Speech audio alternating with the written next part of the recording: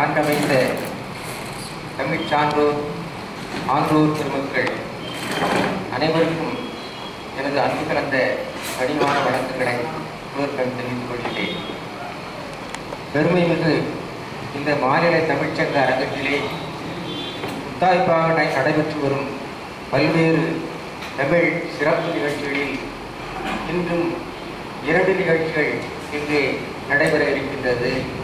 முதலாவதாக பல்துறைவித்தக ஐயா பாண்டியனார் அவர்களின் இலக்கண நூல் வெளியீட்டு விழாவும், அடுத்து வழக்கமாக காரிக்கிழமை தோறும் நடைபெறும் திருக்குறள் தகவல் மையத்தின் சார்பில் நடைபெறுகின்ற வாராந்திர திருக்குறள் தொடர் சொற்பொழிவும் இன்று நடைபெற இருக்கின்றது.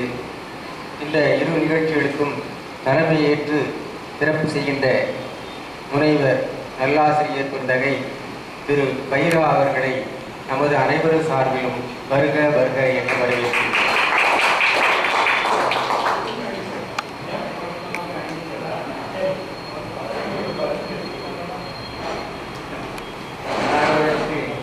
நமது நூலாசிரியர் அவர்கள் முன்னாடி பெருமை செய்கின்றார்கள்.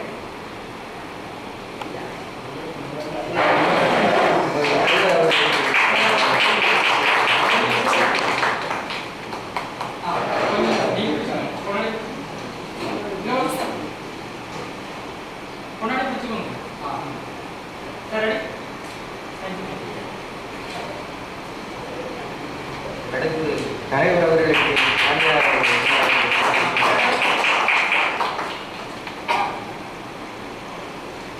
மீண்டும் தலைமையேற்று சிறப்பு செய்கின்ற ஐயா வைரா அவர்களுக்கு நம்ம அனைவர் சார்பிலும் நன்றி கலந்த வணக்கத்தை தெரிவிக்கின்றேன். எல்லா நிகழ்ச்சிகளும் போல் இராமல் இன்று ஒரு விசேடமாக ஐயா அவர்கள் இலக்கண நூல் வெளியீட்டு விழா என்பதால் நானே இந்த நூலை வெளியிடுவேன் என்று முன்வந்ததாக ஐயா பாண்டியனார் அவர்கள் குறிப்பிட்டார்கள். துறைதோறும் தொண்டு செய்வாய் தமிழுக்கே என்ற ஒரு பாரதிதாசனின் சொல்லுக்கு இலக்கணமாய் விளங்கி இந்த தமிழ் மண்ணில், இந்த பாளை மண்ணில் தமிழை ஓங்குவிக்கின்ற ஐயா முதுமுனைவர் தமிழ் மாமணி ஐயா வளனார் அவர்கள் இன்று இந்த நிகழ்ச்சியின் முன்னிலை வைத்து சிறப்பு செய்து நூலையும் வெளியிட இணைந்துள்ளார்கள். பாண்டியனார் அவர்களிடம் நேற்று பேசும்போது யார் நூலை வெளியிடுகின்றார்கள் என்று கேட்டேன். ஐயா அவர்கள், வடனார் அவர்கள், நானே வெளியிடுவேன் என்று மிகவும் பெருமையோடு சொன்னார்கள். நம் பல நிகழ்ச்சிகளை நாம் இங்கே பார்க்கின்றோம். நூலை வெளியிடுவது அவர்களாக இருக்காது, அவர்கள் ஒருத்தரை நியமிப்பார்கள். ஆனால் இந்த நிகழ்ச்சியில் அவர்கள் மிகவும் மனம் வந்து மகிழ்ச்சியுடன் இந்த நூலை நான் தான் வெளியிடுவேன், வீட்டு சிறப்பு செய்வேன் என்று கூறியது உண்மையிலேயே அவர்களது ஒரு பெருந்தன்மை மட்டுமல்ல, தமிழ்பால் அவர்களுடைய ஈடுபாட்டை நாம் உணர முடிகின்றது. அந்த வகையிலே அன்னார் அவர்களுக்கு நமது அனைவர் சார்பிலும் நன்றி கலந்த வரவேற்பினை நல்குகின்றேன். இந்த நூலை ஐயாவை வெளியிட நமது அன்பு சகோதரி ஜெயந்திமாலா அவர்கள் நூலை பெற்றுக்கொள்கின்றார்கள். அன்னார் அவர்கள் இளம் முனைவர், விரைவாக முனைவர் பட்டத்திற்கு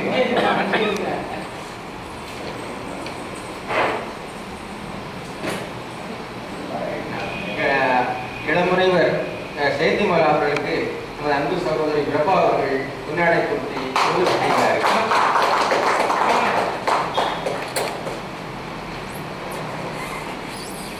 முதலாவதாக குறிப்பிட்டிருக்க வேண்டும், நமது சகோதரி பிரபா அவர்கள் அருமையான ஒரு இறைவாழ்த்து பாடி இந்த நிகழ்ச்சியை தொடங்கி தந்தார்கள். அன்னார் அவர்களுக்கு நமது அனைவர் சார்பிலும் வரவேற்பை வழங்குவதில் நான் சொல்லிவிட்டேன். பிரபா அவர்களுக்கு நமது சகோதரி ஜெயந்திமாலா அவர்கள் பொன்னாடை செய்து பெருமை செய்கிறார்கள்.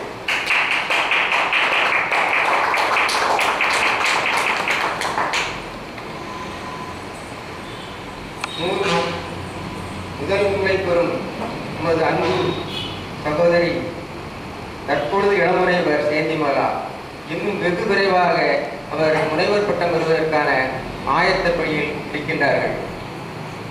தமிழ் படிப்பது மட்டுமல்ல, தமிழில் ஆழங்கால் பட்டு அதில் சிறப்பு செய்ய அமைய வேண்டும், சிறப்பு அமைய வேண்டும், தன்னை அதில் முழுமையாக ஈடுபடுத்திக் கொள்ள வேண்டும், தான் அதன் மூலம் பெருமை பெற வேண்டும் என்ற முயற்சியில், விடாமுயற்சியில் இருக்கின்றவர் நமது சகோதரி ஜெயந்திமாலா அவர்கள். இந்த அரங்கத்தில் முதலாக அவர்களை நான் இங்கே பார்த்தபோது அவர்கள் என்னிடம் கேட்டது, உங்களிடமிருந்து பல தகவல்களை நான் பெற்றுக்கொள்ள விரும்புகின்றேன், எனக்கு இன்னும் நிறைய கூட்டங்களில் பேசவும் நிறைய செய்திகளை வெளியிடவும் நீங்கள் எனக்கு உதவி செய்ய வேண்டும் என்று கூறினார்கள். நான் அவரது அன்பு கட்டளை, அன்பு வேண்டுகோளை நான் ஏற்றுக்கொண்டேன். அந்த அளவுக்கு மிகுந்த தமிழ் மீதான ஒரு ஆர்வத்தை அவர்களிடம் நாம் காண முடிகின்றது. சொந்த ஊர் கமுதியாக இருந்தாலும் இங்கே வந்து இந்த பாளைமண்ணில் அவர் வந்து தன்னை அறிமுகப்படுத்திக் கொண்டு மிக சிறப்பான ஒரு நிலையில் இருந்து வருகின்றார். அன்னார் அவர்களை வருக வருக என்று நமது அனைவரும் சார்பில் சொல்லியிருக்கிறேன்.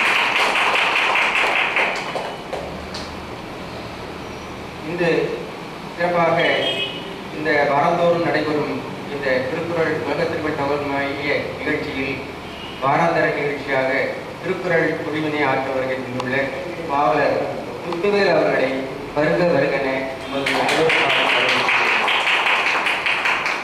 எப்படி நல்லாசிரியர் அவரை மாநிலார் அவர்கள் தெரிவித்திருக்கிறார்கள். இப்படி வரவேற்புரையை நல்குவதற்கு மிக பொருத்தமான, மிக திறமையான ஒரு சான்றோராக ஐயா சான்வீட்டர் அவர்கள் வருகின்றார்களோ, அதுபோன்று நன்றி உரையை நல்குவதற்கு நமது இளமுனைவர், வருங்கால முனைவர் முருகன் அவர்கள் மிக பொருத்தமான ஆள். தெளிந்த நீரோடை போல் பல செய்திகளை குறித்து கொண்டு நீங்கள் வெளியிட்டு அவரது உரை நன்றியுரையாக இருக்காது, ஒரு பாராட்டுரை போன்று அமையும். அந்த அளவில் அவருக்கு அன்னார் அவர்களையும் வருக வருக என வரவேற்கின்றேன். இந்த நல்ல வாய்ப்பினை எனக்கு நல்கிய ஐயா உடனார் அவர்களுக்கும் எனது சார்பில் நன்றியினை தெரிவித்து எனது வரவேற்புரை நிறைவு செய்கின்றேன். நன்றி. தொலைக்காட்சி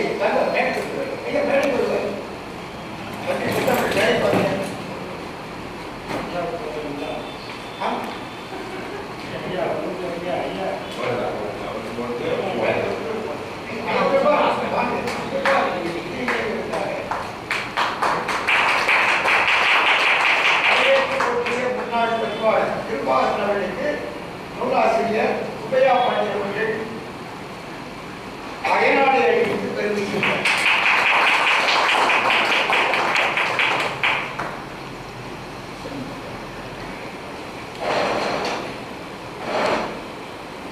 நூலாசிரியர் சுப்பையா பாண்டியன் அவர்களுக்கு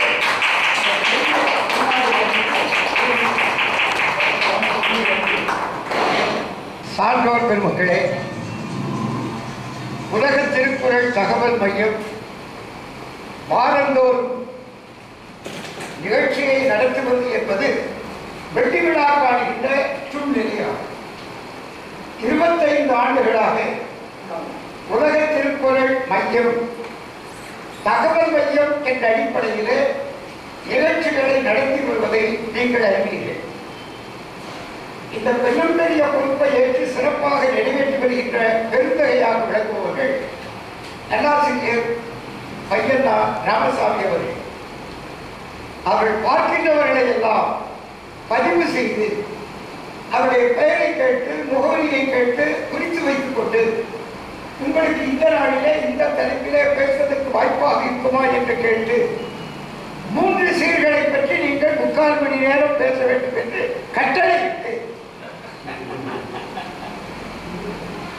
3/4 மணி நேரம் 3 சீர்களை பேசுவது என்பது இமாலய முயற்சி.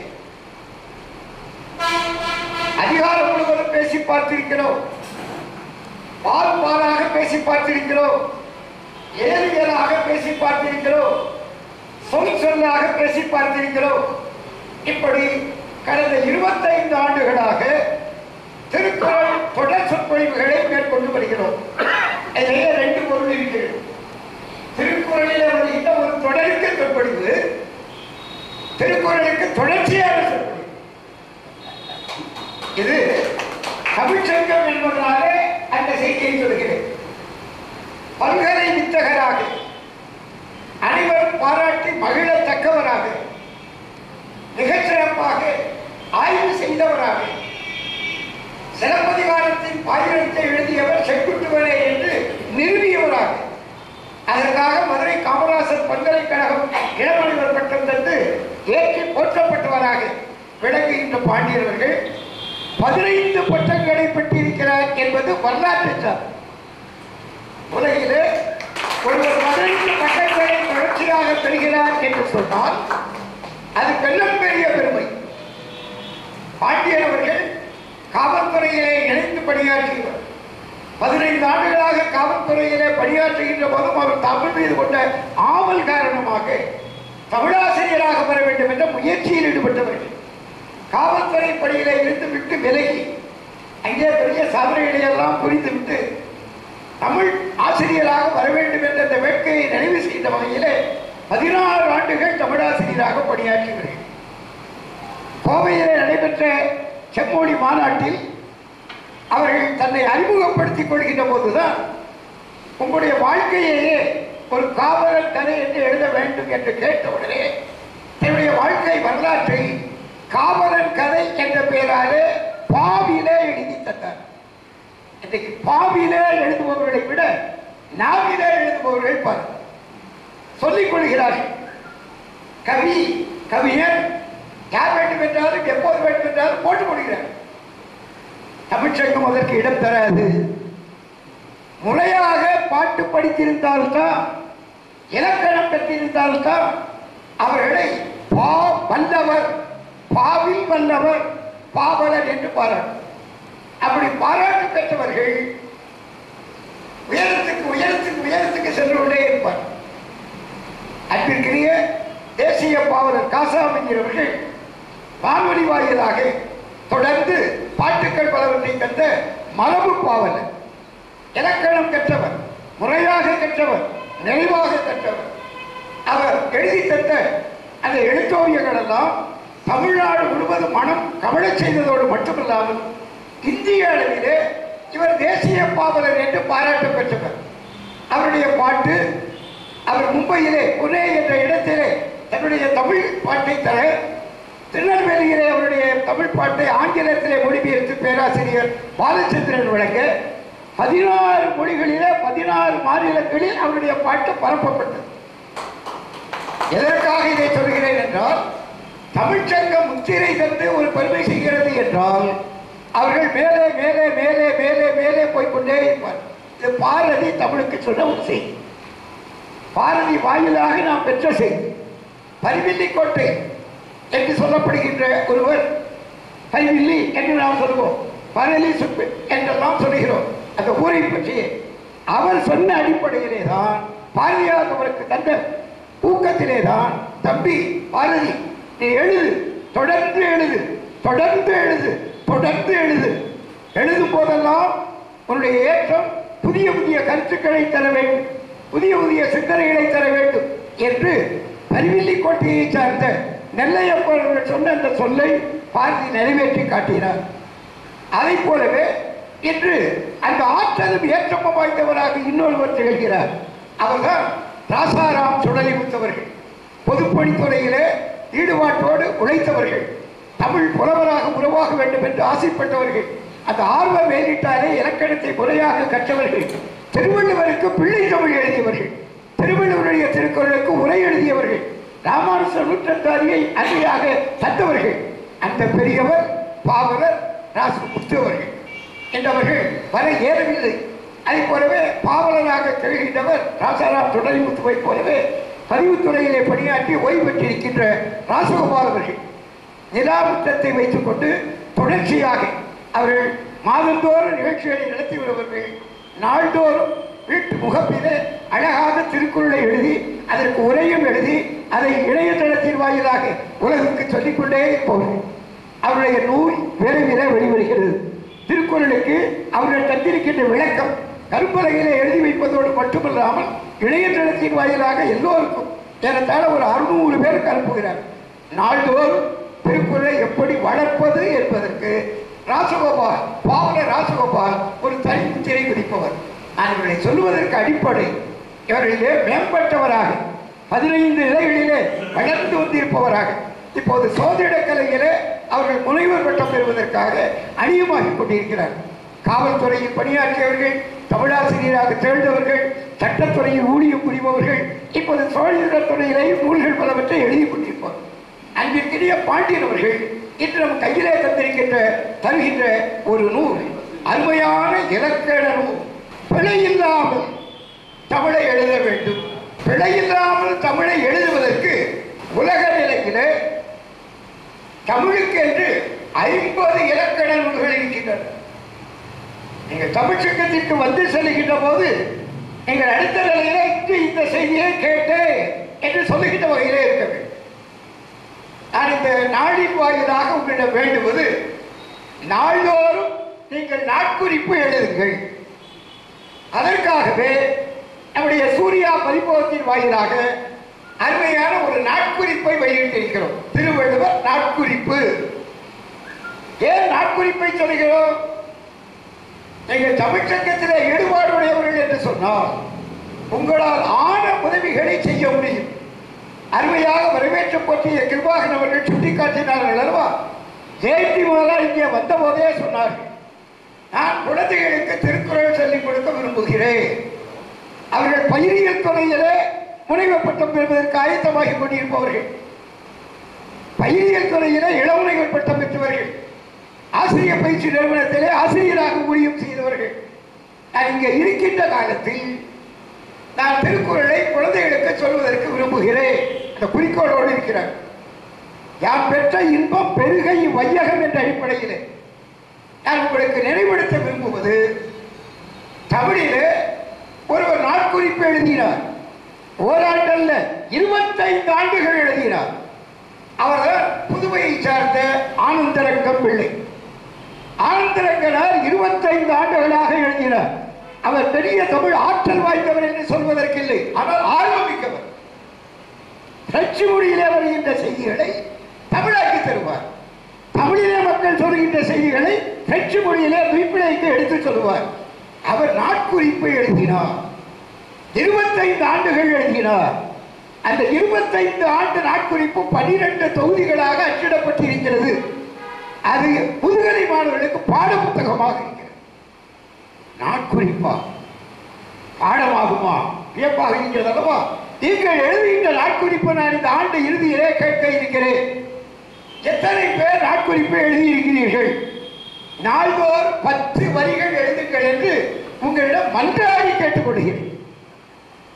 இந்த 10 வரிகளும் எதுவாக இருக்க வேண்டும்? தமிழ் தொடர்பான உங்கள் சிந்தனைகள் பதிவாக வேண்டும்.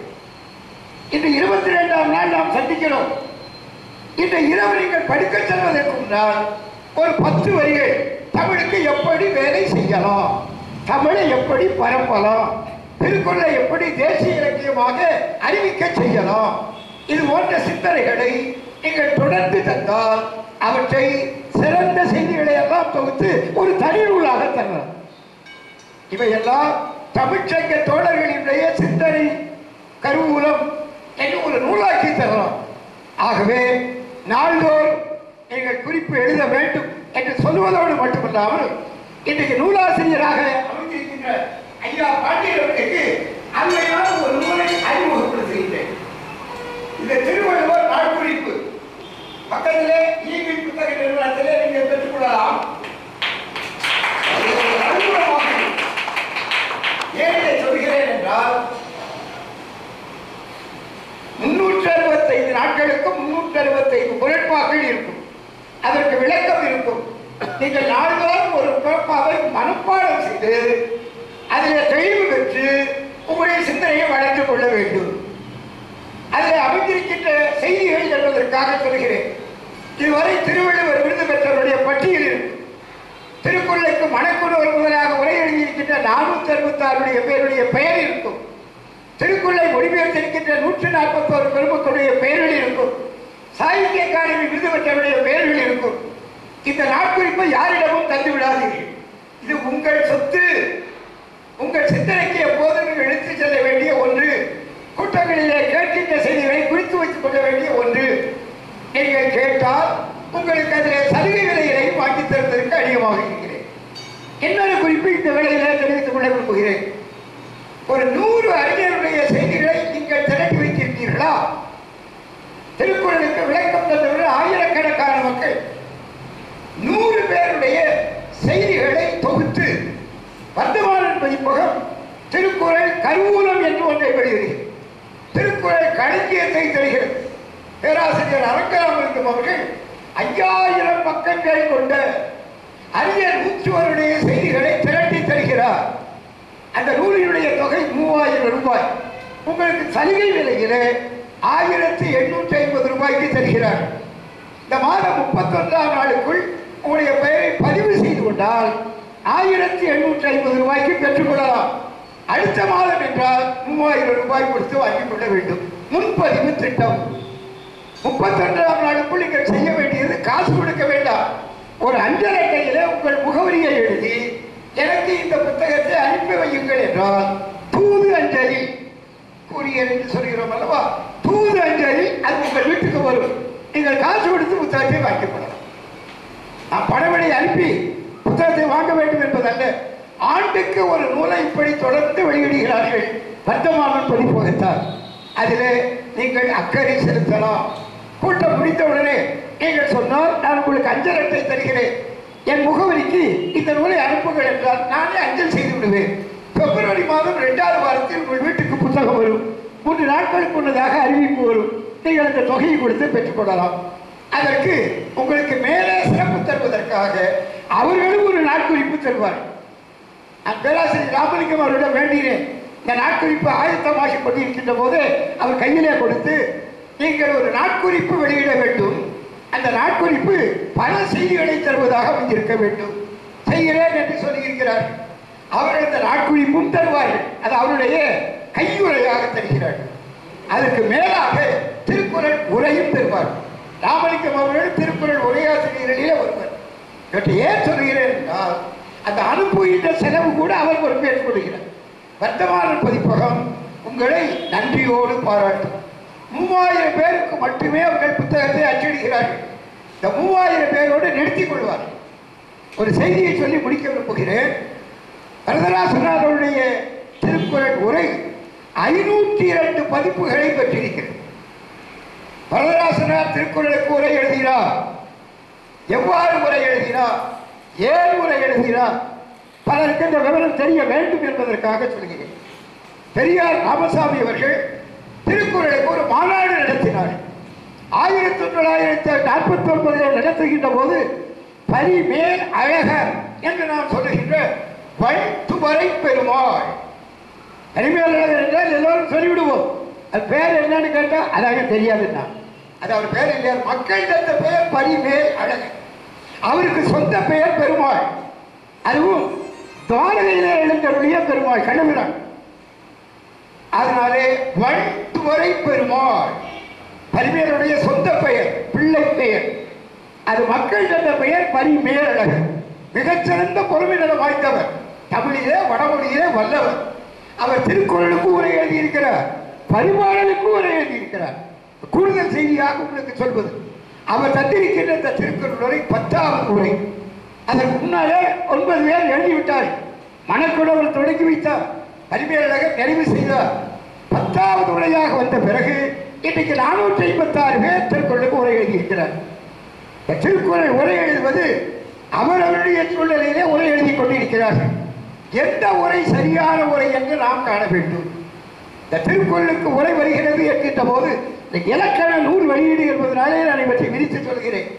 ஒரு நூலுக்கு எப்படி உரை எழுத வேண்டும் என்பதை தொல்காப்பியர் சொல்லித் தருவார், நன்னூறார் விளக்கி சொல்வார். நாம் இப்போது திருக்குறள் என்று சொல்கிறோம்.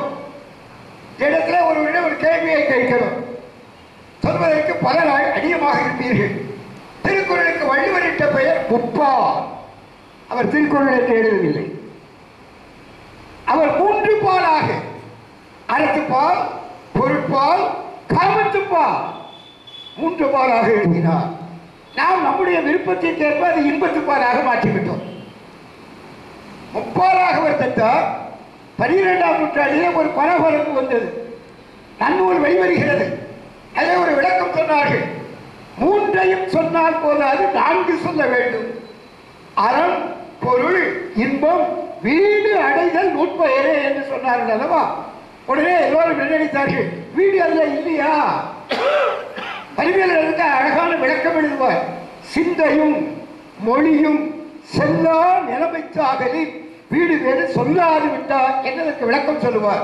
திருவள்ளுவர் திருக்குறளுக்குள்ளேயே வீடு வேறு சொல்லி இருக்கிறார். புத்தேள் உலகு சொல்லுவார், தாமரை கண்ணார் உலகு சொல்லுவார். தனியாக ஒரு பகுதியாக தரவில்லை. ஆகவே மக்கள் பார்த்தார்கள், ஏதோ ஒரு மறுப்பு வருவது போல தெரிகிறது, வெறுப்பு வந்துவிடக் கூடாது என்று நினைத்து குறள் யாப்பிலே எழுதப்பட்டிருப்பதனாலே, தெய்வ புலவர் திருவள்ளுவர் தந்திருப்பதனாலே திரு என்ற அடையை சேர்த்து குறள் வகுப்பாவில் எழுதியிருப்பதை திருக்குறள் என்றார்கள். முப்பால் திருக்குறள் ஆயிற்று. இன்றைக்கு பெரும்பாலும் எல்லோரும் திருக்குறள் என்றே சொல்லி மகிழ்கிறோம். 15ஆம் நூற்றாண்டிலே திருக்குறளுக்கு பல கதைகள் வந்தன, கட்டுக்கதைகள் வந்தன. அவை திருவள்ளுவருக்கு பெருமை செய்பவை அல்ல. கபில ரகவல் என்று ஒரு நூல் வந்தது. அந்த நூலுக்குள்ளே திருவள்ளுவருடைய அப்பா அம்மா பேர் என்றெல்லாம் எழுத தொடங்கினார். தெரியாது, அவர் எழுதியது ஆதி பகவன் தான் நம்ம அப்பா அம்மான்னு எழுதுறாங்க. அப்படி எழுதினா கூட நம்ம அதிகமாக வருத்தப்பட்டிருக்க மாட்டோம். அதில் அவங்களுடைய கருத்துக்களை திணிச்சாங்க. அப்பா யார் தெரியுமா, அம்மா யார் தெரியுமா, 2 பேரை கலக்க வச்சாங்க.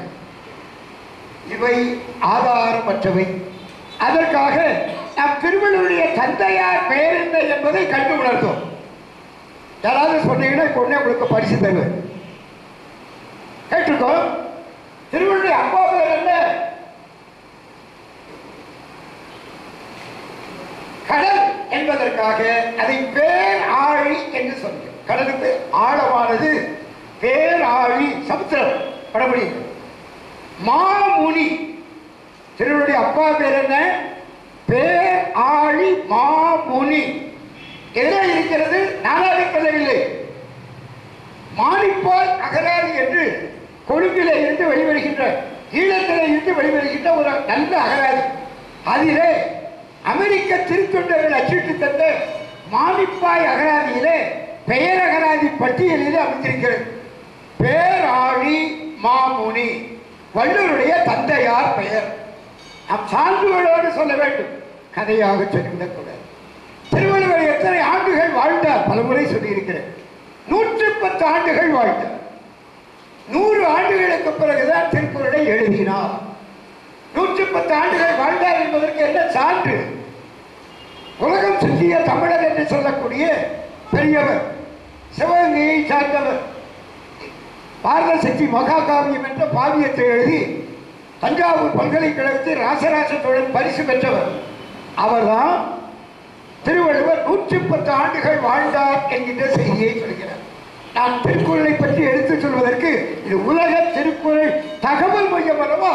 ஆகவே நாம் சிலவற்றை தெளிவுபடுத்திக் கொள்கிறோம்.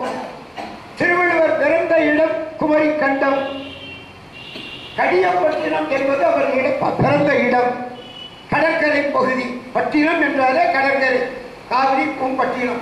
பட்டணம் என்றால் நகர்ப்புறம். இந்த பட்டினம் என்று வருகின்ற போது காவிரி பூம்பட்டினம் என்று சொல்வதை போல இங்கே கடியப்பட்டினத்தை சார்ந்தவர். அவர் சென்னையிலே சென்று வாழ்ந்தவர். மதுரையில் வந்து திருக்குறளை அரங்கேற்றியவர். இந்த கபிலரகவல் என்ற நூலிலே பல வகையான கட்டுக்கதைகள் இருக்கும். அவற்றையெல்லாம் விட்டுத்தங்க. அவை புனைந்துரைகள். பெரிய கொடுமை என்ன என்று கேட்டால், 17ஆம் நூற்றாண்டில் ஒரு பெரியவர் வந்தார். அவர் 53 பாடல்களை எழுதினார். பல பேருடைய பெயர்களாலே எழுதினார். திருவள்ளுவ மாலை என்று தந்தார். ஒரு மனிதர் எழுதியது, பலர் எழுதியதில்லை.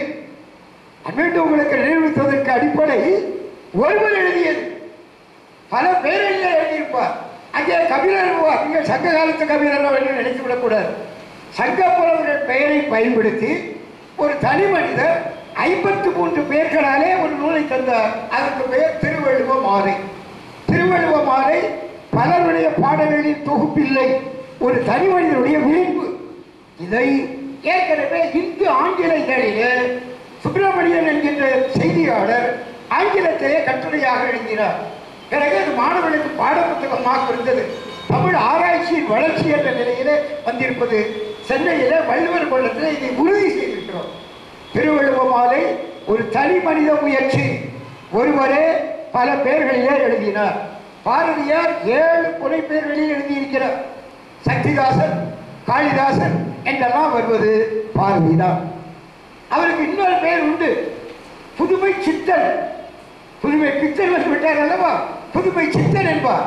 எனக்கு முன்னே சித்தர் பலர் இருந்தாரப்பா, யாரும் ஒரு சித்தர் வந்தே இந்த நாட்டில் என்று பாரதி தன்னை ஒரு சித்தராகவும் முக்காரும் உணர்ந்தவராகவும் சொல்கிறார்.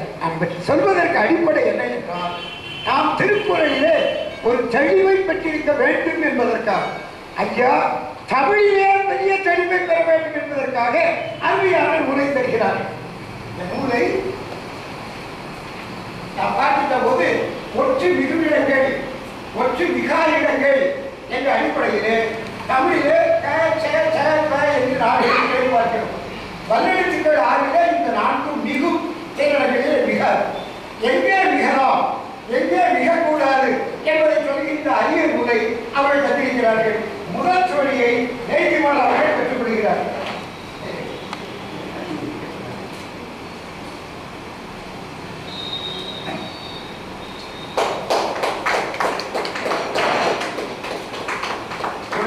எல்லாருக்கும் வழங்குங்க.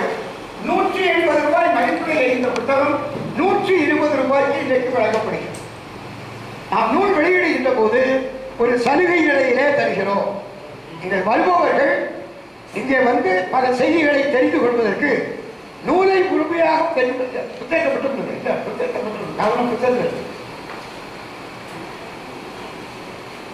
வாங்கணும்.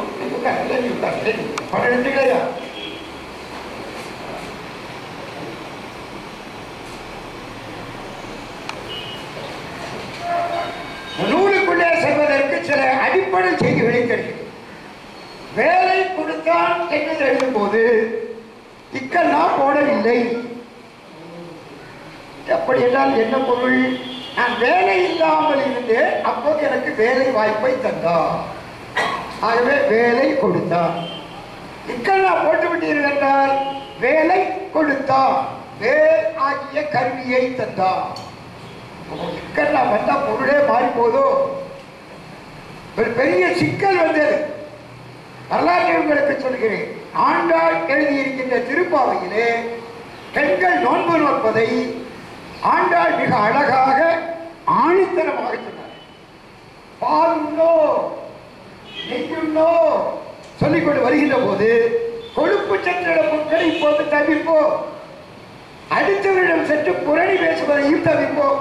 இந்த புரணி என்பதற்கு குரலை என்றும் தீமை தருகின்ற தீக்குறளை சென்றோதோ இச்சனா கிடையாது. சரியாம சில பேர் அச்சடிச்சாங்க. அது ஒரு பெரிய சமய தலைவரிடம் போய் சேர்ந்து விட்டது. காட்டுப்புறத்தில் பீடாதிபதியிடம் போய் சேர்ந்தது. அவர் அதை கவனிக்காமல் வேகத்திலே தீக்குறளை சென்றோதம் என்பதற்கு ஒரு புது விளக்கத்தை எடுத்து விட்டார். தீக்குறளை சென்றோதம் என்ற உடனே குரல் ஆகிய நூலை நாங்கள் சென்றோத மாட்டோம், தீமை தெரிகின்ற குரல் ஆகிய ஒன்றை நாங்கள் சென்று பேச மாட்டோம். தீ குரலை அல்ல, போட்டிருக்கிறது குரல் கூட்டல் ஐ வந்தால் தான் தீ குரலில் வரும். அவருக்கு எழுதினதுனால பல்லாயிரக்கான மக்கள் பாய்ந்து எழுந்தார். அடிகளாக்க போய் சொன்னேன், ஐயா ஒரே ஒரு வேண்டுதல் மட்டும் இங்கே செய்தலாம், இந்த பரபரப்பை போக்குறது. நான் அச்சிட்ட புத்தகத்தில் இருக்கின்ற தவறான செய்தியை அடிப்படையாக வைத்து சொன்ன செய்தி பரவிவிட்டது, பொறுத்தவர்களுக்கு இந்த பொறுத்தவர்கள் கூட வேண்டாம், தவறான செய்தி பரவிவிட்டது என்பதை தெரிவித்துக் கொள்கிறேன். முடிப்போச்சு. ஏன்னா பெரிய கலவரம், ஒரு எழுத்து இன்னலை ஏற்படுத்துமா? தீக்குறளை சென்றோதோ என்ற வர நிலையில தீமை பேசுகின்ற குரல் என்ற பொருள் இல்லை, புரணி பேசுவதை தவிர்க்கிறோம். அந்த செய்தியை பாண்டியர்கள் நுணுகி பார்த்து மிக விரிவாக இளங்கலை படிக்கின்ற மாணவர்களுக்கு மட்டுமல்ல, முதுகலை படிக்கின்ற மாணவர்களுக்கு மட்டுமல்ல, முனைவர் பட்டம் பெறுகின்ற மாணவர்களுக்கு இந்த புத்தகம் கையிலே இருக்க வேண்டும். எளிதாக மாணவர்களுக்கு வேண்டும் என்றால் நான் 50 ரூபாய்க்கு ஒரு புத்தகத்தை போட்டு கொடுத்தேன். நீதியற்ற பணி ஏற்பு 33 இடங்களை மட்டும் சுட்டிக்காட்டி சான்றிதழை தந்தா போதும். இது விரிவான ஒரு ஆய்வு நூலாக அமைய வேண்டும் என்பதிலே பாண்டியர்கள் எப்போதுமே ஒரு முயற்சி எடுத்தார் என்றால் அதில் ஆளுங்கால் பற்றி நிற்பார். அந்த பெண்ணும் பெரிய பெருமையை தொல்காப்பியத்தின் அடிப்படையிலே எங்கே எல்லாம் ஒற்று மிகுகின்றது, எங்கே ஒற்று மிகவில்லை, நன்னூலார் அடிப்படையிலே எங்கே எல்லாம் ஒற்று மிகுகின்றது, எங்கே எல்லாம் ஒற்று மிகவில்லை என்கின்ற அந்த செய்தியை அவர்கள் தந்திருக்கிறார்கள் என்பதை சொல்கின்ற போதுதான் நீங்கள் வீட்டிலே சென்று இந்த புத்தகத்தை பேணி காக்கின்ற ஒரு பெட்டகமாக வைத்திருக்க வேண்டும். ஏதோ படித்தோ முடித்தோ விடாது, பழந்தாளுக்கு போட்டு விடாது.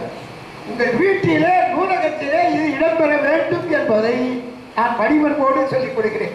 120 ரூபாய் கொடுத்து பெறுகின்ற நூல் 1000 ரூபாய் கொடுத்து பெற வேண்டிய ஒரு இன்று உங்கள் கையில் 120 ரூபாய்க்கு பாண்டியர்கள் வழங்குகிறார்கள்.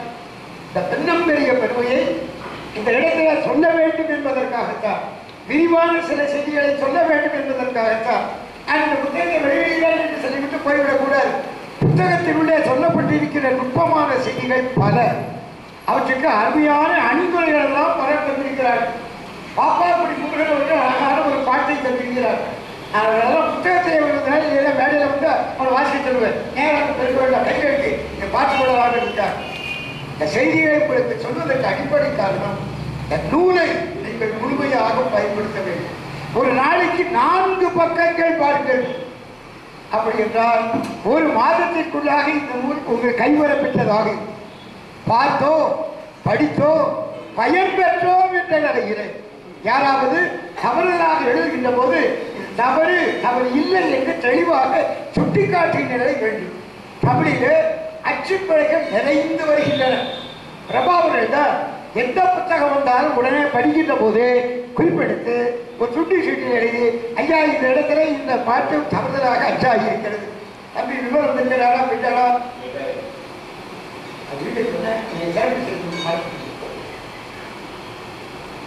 அவர் எவ்வளவு கவனம் எடுத்தாலும் கவனமாக செய்கின்ற போது சில வேளைகளிலே அறிவு வந்து கொடுத்தது. அறிவு பிரபாட்ட கேட்டால் அவங்க சொல்லுவாங்க, தொல்காப்பியத்துக்கு பரம்பாரனால் விளக்கம் எழுதுவார். 15 அடியில் முன்னுரை தருவார். பன்னம்பாறை என்ற ஊரை சார்ந்தவர் பனம்பாரனா, சாத்தன்குளம் பக்கத்தில். அது சாத்தான்குளம் இல்லை, சாத்தன்குளம். நீங்கள் எழுதுகின்ற போது அப்படி எழுதுகிறீர்களா பேசுகிறீர்களா என்பதை அடுத்த முறை நான் பார்ப்பேன். ஊர் பேர் என்னங்க? சாத்தன்குளம். சாத்தான்குளம் இல்லை, இன்னொரு குளம் இருக்கு, அது பேய்குளம். சாத்தாங்குளம் வேற, பேய்குளம் வேற இல்லையா? அது சாத்தன் தெய்வ பெயர். பண்டவளாசான் சாத்தன் தெய்வம் தானே. சாத்தன் குளத்தை நம்ம சாத்தாங்குளம் போடுறோம். நான் தொடர்ந்து பேருந்து நிலையில் தடுக்க எழுதி கொண்டே இருக்கிறேன். மாற்றிடம் 30 ஆண்டுகளுக்கு முன்னதாகவே நுண்கலை செல்வர் ராகவன் அவர்கள் ஒரு சாத்தன் குளத்தை சார்ந்தவர், 14 நூல்களை தந்தவர். அவருடைய நூல்களெல்லாம் சாத்தன்குளம் ராகவன், சாத்தன்குளம் ராகவனே போட்டுள்ளோம். ஆனாலும் கவனம் இல்லாமல் இந்த செய்திகள் வருவதனாலே சொல்கிறேன்.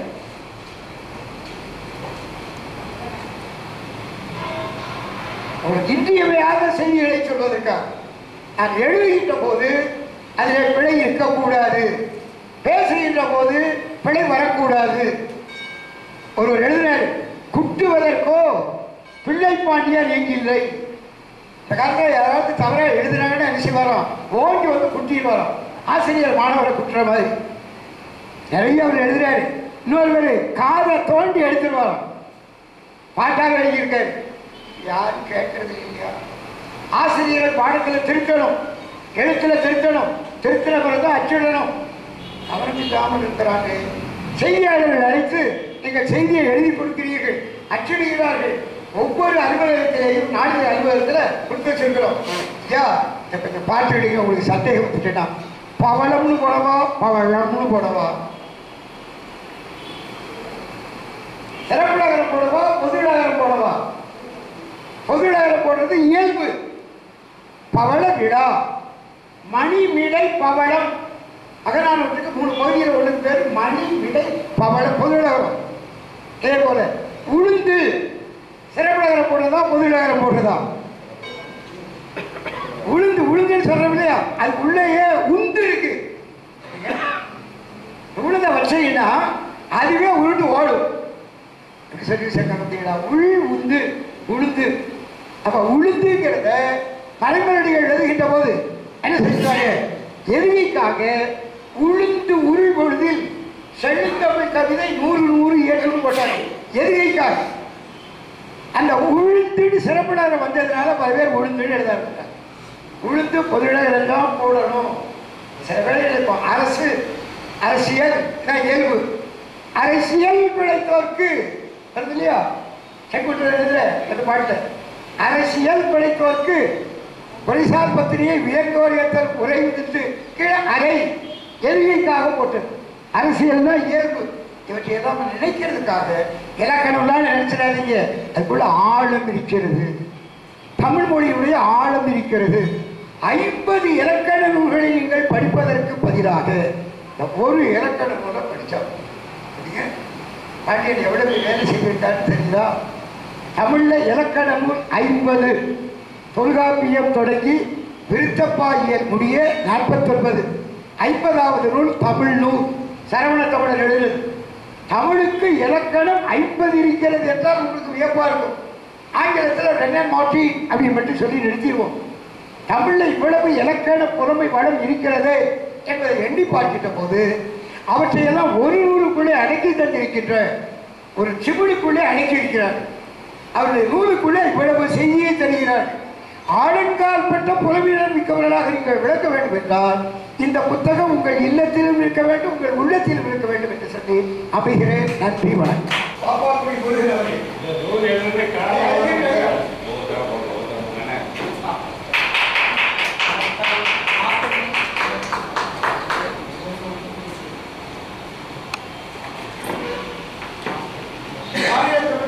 வரலாறு எழுதியிருக்கின்ற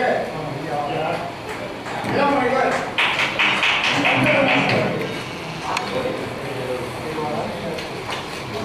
உலக திருக்குறள் தகவல் மையத்தின் நெல்லை மாவட்ட தலைவர் முனைவர்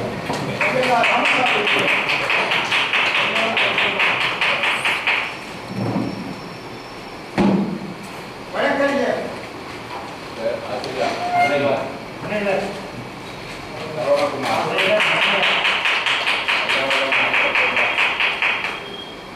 முன்னை மாணவர்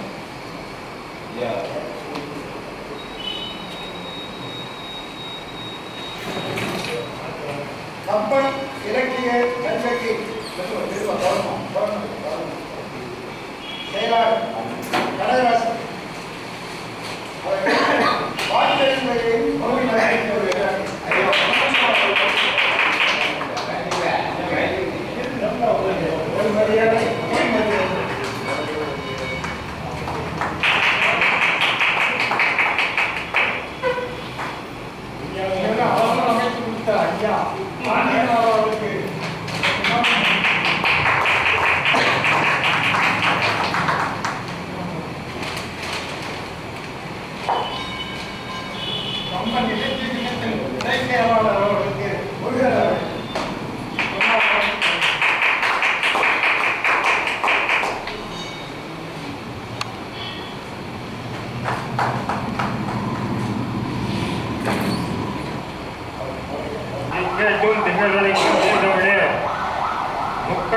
முத்தமிழே முதலினுடை இடநலத்தில் நிலைநிறுத்தி உணாதேடியில் தலை சாத்தி வணங்குகிறேன் என் தாயே செந்தமிழே தரம் பெறுவாய். பெரிய பதவி இல்லை, பேராசிரியர் அல்லே, அரிய முனைவரும் அல்லன், ஆட்ட செல்வமும் இல்லை, மரபு கவிதை பாடும் அன்பும் உண்டன்பனார். இன்னும் சிறப்புமை மூணு இருக்கு. உயர்வு சிறப்புமை, இழிவு சிறப்பு எண்ணுமை. அன்பும் உண்டன்பனால் அரிதா என்னை பேச அழைப்பதுண்டு கண்டேன். இந்த அருமையான நிகழ்விற்கு நலவிநாயகர் நடத்தி தருகின்ற ஐயா ராமசாமி அவர்களுக்கு வணக்கத்தை தெரிவித்துக் கொள்கிறேன். போல ஐயா போல உடம்பெல்லாம் புல்லடிக்குது. விலகை செம்மணி கோயம்புத்தூர்ல இருக்கும் பொழுது இந்த காவலன்கை நூலை அங்கே கொடுத்தேன். அப்பதான் ஐயா ஐயா தான் ஐயா எனக்கு அறிமுகப்படுத்தினாங்க. ஐயா பார்த்து ஐயாவுடைய பேர் ரொம்ப பார்க்கணும், இந்த தம்பியை கூட்டுவாங்க, நூலை பார்ப்போம் அப்படின்னு சொல்லிட்டு அந்த என்னுடைய பொறுப்புல எடுத்து ஒரு இருக்காரு விமலையா அவர்கிட்ட கொடுத்து ஒன்னா உட்காந்து திருப்பி இந்த அவையிலேயே வெளியிட்டாங்க. யார் செய்வாங்க சொல்லுங்க. அந்த மாதிரி ஐயாவால நிறைய பேர் இருக்குதுங்க. ஐயா முருகன் ஐயாவால நினைச்சு கூட பார்க்க முடியாது. சாதாரண டிஎன்இ வச்சு எம்ஏ எழுதி முனைவர் ஆக போறாங்க. அம்மா அதை மாதிரி அம்மா வந்து என்னுடைய மனைவிக்கு ஆசிரியை. வீட்டுக்கு வந்த போது சரியாக கிட்ட பார்த்துட்டேன், எனக்கு டிஃபன் செஞ்சு கொடுத்தாங்களே அப்படின்ட்டு. அந்த மாதிரி ஐயா சொன்ன உடனே இப்போ எழுதிச்சுன்னு முதலே சொன்னேன். எனக்கு எழுதி கொடுத்தாங்க, அணிகள் எழுதி கொடுத்தாங்க. அதோட சரி நல்லா திருச்சி கொடுத்ததோட இருந்தேன். அப்புறம் சென்ற வாட பொருளுங்கெல்லாம் கொஞ்சம் காரணமாக தான் இருந்துச்சு. ஐயா 22 வெளியிட்டுலாம் சொன்ன உடனே அந்த விமலையா விரட்டி என்னுடைய நூலை என்னுடைய வாங்கி அவங்க சொன்னாங்க, நான் தான் வெளியிட போறேன். யார் செய்வாங்க அந்த இதை அடிச்சு இந்த சுற்றறிக்கையை வந்து அவங்க எனக்கு அனுப்புறாங்க. யாராவது செய்ய முடியுமா? யாராவது செய்யணும். நம்மளே டைமோ நூலே கொண்டு வரல, இவன் வந்து நூலே கொண்டு வரல. ஐயாவுடைய இது வீட்டு தபால் பற்றியில கிடைக்கு. எனக்கு அப்படியே உடம்பு வந்து அப்படியே இப்படி ஒரு பார்க்க முடியுமா? உலகத்திலே உண்மையில் உலகத்திலே பார்க்கவே முடியாது. அதாவது நம்மளுக்காக தொண்டு செய்ய தொண்டுகளை இவங்க ஐயா மாதிரி பார்க்க முடியாது. ஐயாவுக்கு பெரிய அடிக்கடி சொல்லுவேன், ஐயா கோப்பட யாராவது பார்த்துருக்கீங்களா? கதம் காத்து கற்று அடங்கல் ஆற்றுவான் செவ்வி அறப்பாக்கும் ஆற்றி நுழைந்து. கதம் காத்து இனத்தடக்கி கதம் காத்து கற்றுட்டாங்க. நான் அப்படி இவ்வளவு படிச்சுட்டேன்னு சொல்லல. கதம் காத்து கற்று அடங்கல் ஆற்றுவான் செவ்வி. அப்படிப்பட்ட ஆளை பார்த்து இந்த அறம் வந்து வழியில பார்த்துருமாமா ஐயாவை தேடி எத்தனை உண்மையில அவ்வளவு இதுக்கு பொருத்தமானவங்க தான். அவ்வளவு தானா தேடி வருது. எப்போ ஐயாவை போய் சொல்லிக்கிட்டே இருக்கலாம். ஏன்னா இந்த 2 நிகழ்ச்சி எனக்கு முதல்ல அந்த காவலன் கதையை பார்த்தாங்க. அப்புறம் ஒவ்வொரு கூட்டத்திலையும் சொல்றாங்க, சிலப்பதிகாரத்துக்கு 1000 பாடணும் யாருன்னா சேர்ந்து கொண்டு வந்தா அப்படின்னு ஐயா ஒரு நூலை தான் கொடுத்தேன். அதையும் பார்த்துட்டு ஒவ்வொரு கூட்டத்தையும் நடைபெற. ஆனால் உண்மையில அது ஒரு பெரிய ஏன்னா அந்த முதுகலை இளமணிகள் பட்டத்துக்காக போகும்போது எனக்கு அந்த நெறியாளர்கள் வந்து அவங்க மதுரை காமராஜர் பல்கலைக்கழகத்தில் பேராசிரி அவங்க பார்த்த உடனே முதல் கேள்வி இப்போ வந்து இடைத்தீர்களாக இருக்குமே அப்படின்னாங்க. அம்மா மன்னிக்கணும், யாருமே கேட்க மாட்டாங்க, ஏன்னா அவங்ககிட்ட பயப்படுவாங்க. அம்மா நீங்கள் என்னுடைய ஆய்வகத்தை நீங்கள் படிக்கலன்னு நினைக்கிறேன், நான் எனக்கு பணத்தை பற்றி நான் பார்க்க மாட்டேன், நீங்கள் வந்து திருப்பி படித்து பார்த்து உங்களை கூப்பிடுங்க, நான் வரேன். நான் அம்மாவுக்கு அதிர்ச்சி ஆகி போச்சு. ஒரு மீனாட்சி மீனாட்சி அவங்க யாரோ சோமந்தர் பள்ளியில் பேசிருந்தீங்க, ஐயா கூட ஞாபகம் வச்சுருக்காங்க.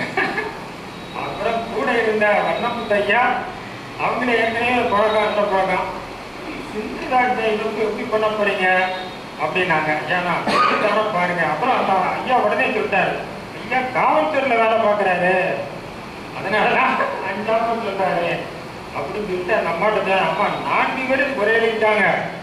அடியாருக்குங்களா அரும்பதி உரையாளர் நாம வேங்கடசாமி நேட்டார் இந்த நூலை தேடி கண்டுபிடிச்சு பதிப்பித்து உரையினா பூவே சாமி 4 பேரும் இதை வந்து முயற்சி பண்ணி கண்டுபிடிச்சு அவங்களுடைய உரைகள் இருக்கு, அவங்க யாரும் சொல்லலாமா முதல்ல சொல்றீங்க அப்படின்னு சொன்னவொன்னா அப்படி பார்த்தாங்க. பார்த்தவொன்னா சொல்ல பெருமை இல்லை, 85 விழுக்காடு மதிப்பெண் போட்டாங்க. 85 விழுக்காடு. நான் 5 வழியில் படிக்கிறவன் என்னதை பார்த்து உரையை படித்து பார்த்து ஐயா போட்டுற மாதிரி அந்த யார் பெரிய முரண்பாடு. இந்த எனக்கு என்ன முதுகலை பயிலும் பொழுது டாக்டர் ஐயா வந்து எனக்கு எடுத்தாங்க. அவங்க ஒரே வார்த்தை சொன்னாங்க, இந்த சிலப்பதிகாரம் பாடி 2000 ஆண்டுகளுக்கு மேல ஆயிடுச்சு, இதுக்கு 300 என்று சொல்லக்கூட பதியம் பார்த்து யாரும் கண்டுபிடிக்க முடியல, நீங்க உங்களை யாராவது முயற்சி பண்ணி கண்டுபிடிச்சா பெரிய உதவியா இருக்குன்னு சொன்னாங்க. உடனே எனக்கு பிடிவாதம் என்னுடைய கணித பேராசிரியர் மதிப்பாரு, ராத்திரி பூரா உட்காந்து கண்டுபிடிச்சு விடையை கண்டுபிடிச்சேன். அதை போல உடனே அந்த சிலப்பதிகாரத்தை வாங்கி எனக்கு இல்லை பார்த்து கண்டுபிடிச்சு உடனே புரியுது. ஆஹா, ஏன்னா அந்த முரண்பாடை தான் கண்டுபிடிக்கணும். ஒரே ஒரு முரண்பாடு மட்டும் சொல்றேன். பதியத்தில் என்ன சொல்றாருன்னா, குன்றக்குறவர் வந்து கையுறை கொடுப்பதற்காக வர்றாங்க. வரும் பொழுது யாருன்னா இருக்காங்கன்னா சேரன் கொண்டு இருக்காரு, இளங்கோடிகள் இருக்காரு, கோபுர தேவி இருக்காப்புல, அவங்க சீத்தலை ஜாதரா இருக்காரு. அப்ப இந்த 4 பேர் இருக்கும்போது அவர் என்ன சொல்றாரு, இந்த குன்றக்குறவன் நாம ஒரு அரிய காட்சியை கண்டோம், அது மிகவும் நினைத்து பார்க்க முடியுது. ஏன்னா ஒரு மார்க் இழந்த ஒரு பிரச்சனை வந்து தன்னுடைய பூத குரலோடு இன்னொரு காட்சியை கண்டோம். அது உங்க நாட்டிலிருந்து எங்களுக்கு ரொம்ப அதிசயமாக்கி சொன்ன உடனே அங்க அருகிருந்த சித்தனை யானை அடியூனது பட்டது அப்படின்னு அந்த கதையை பூரா சொல்றார். சொன்ன உடனே உட்பறவை அவருடைய கோவலுடைய உட்பறவை கதையை சொல்றார். அப்ப இவர் உடனே அரசியல் பிழைத்தோருக்கு அறங்கூட்டாவதும் ஐயா சொன்ன மாதிரி எதுகை மோனை முக்கியம், எதுகை மோனை பற்றி கவலைப்படுறதே இல்லை, அரசியல் பிழைத்தோருக்கு அறங்கூட்டாவதும் உரைசார் உயர்ந்தோரியத்திலும் ஊழ்வினை சிறப்பு காரணமாக ஊழ்வினை குருத்து வந்து ஊட்டு வேண்டுமோ ஊழ்வினை சிறப்பு காரணமாக சிறப்பதிகாரம் என்னும் பெயரால் நாட்டுக்கு மியாமோர் பாட்டினை செய்யும். மொத்த உடனே அவர் சொல்றாரு, முடிகள் வேந்தல் மூவருக்கு முடியது, அடிகள் நீர் அரசர்ல அடிகள் நீரே அருளுகின்றாருக்கு அப்படின்னு பாரு இந்த இதில் சொல்றாரு. அங்க செய்தி யாருக்கு சொல்றாரு, இளங்கோடிகள் சொல்றதா பதியத்துல வருது. ஆனா நூல்ல பாத்தீங்கன்னா இந்த செய்திய சேர்ந்து கொண்டு சொல்றதா வருது. என்ன 2 பேரும் முரண்பாடா வருது, நிறைய முரண்பாடு இருக்கு புத்தகம் தானே. இந்த முரண்பாடை வந்து கண்டுபிடிக்க முடியல. ஆனா அவங்க வந்து அவர் சேர்ந்து கொண்டு சொல்லுவாரு. உடனே 2 பேர்ல யாரு பத்தினி பண்ணினா அன்னைக்கு பத்தினி பண்ணிடா. உடனே குறித்து வந்த கணவன் இறந்த உடனே குறித்து வந்த கோபுரம் கேட்கும் பொழுது அவர் என்ன சொல்றாரு, கற்பனை பண்ணிதான் பரசல் வேண்டும் அப்படின்னு சொன்னா உடனே சிலை எடுக்க போறாரு. இந்த முற்படுப்பு சொல்லி அதில் வரவே இல்லை. அப்பதான் புரிதட்டு ஏன் சொன்னா ஒரே ஒரு காரணம், தற்பு கட்சி. இங்க எங்கிட்ட சொன்னாலும் சேர்ந்து வந்தாகும் தற்பு கட்சி ஆயிரும். அங்க நூல்ல இளங்கோடி இருந்தாங்கன்னா அவர் தற்பு கட்சி ஆயிரும். அது மாதிரி நிறைய கொடுத்துருக்கிறேன். ஏன்னா பின்னால வந்து காதையும் சொல்லும் போது மீதி எல்லா காதையும் வரிசையா புகழா சொல்லிட்டு கடைசியில என்ன சொல்றாரு, கால்கோள் நீர்பட நெடுகர் காரையும் ஆத்துக்காரையும் அப்படின்ற எந்த சிறப்பும் சொல்லல. ஏன்னா தன்னுடைய நாட்டை பற்றி சொல்லக்கூடிய சிறப்பை நாம் போகக்கூடாது இல்லையா? இந்த மாதிரி எனக்கு இந்த வழிகாட்டியை கொடுத்து அதை இந்த முரண்பாடு புறாவில் எடுத்துட்டேன் இல்லையா? அது ஒரு முக்கியமானது. இந்த போல நிறைய பேசலாம். என்னன்னா இதுல ஏன் ஐயாவோட எனக்கு வழிகாட்டியாச்சு வந்தாரு எம்களுக்கு அவங்க மேல போட்டணும்.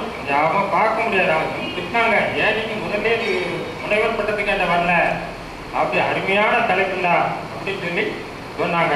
அப்போ அவங்க சொன்னாங்க, இது பெரிய தலைப்பா கொடுங்க, நீங்க வல்லூட்டு மிகமிடங்கள் மிட்டாடங்கள் அவங்க சொல்ற மாதிரி ஒரு பேர்ல சொல்லலாம். தான் எனக்கு என்ன தோணுச்சுன்னா, ஒற்றுமைகளும் நீங்க சில இடத்துல இருக்கு. என்னது தெரியும் உங்களுக்கு, பூப்பெயர் முன் இனமென்மையும் தோன்றும், இனமென்மையும் தோன்றும்.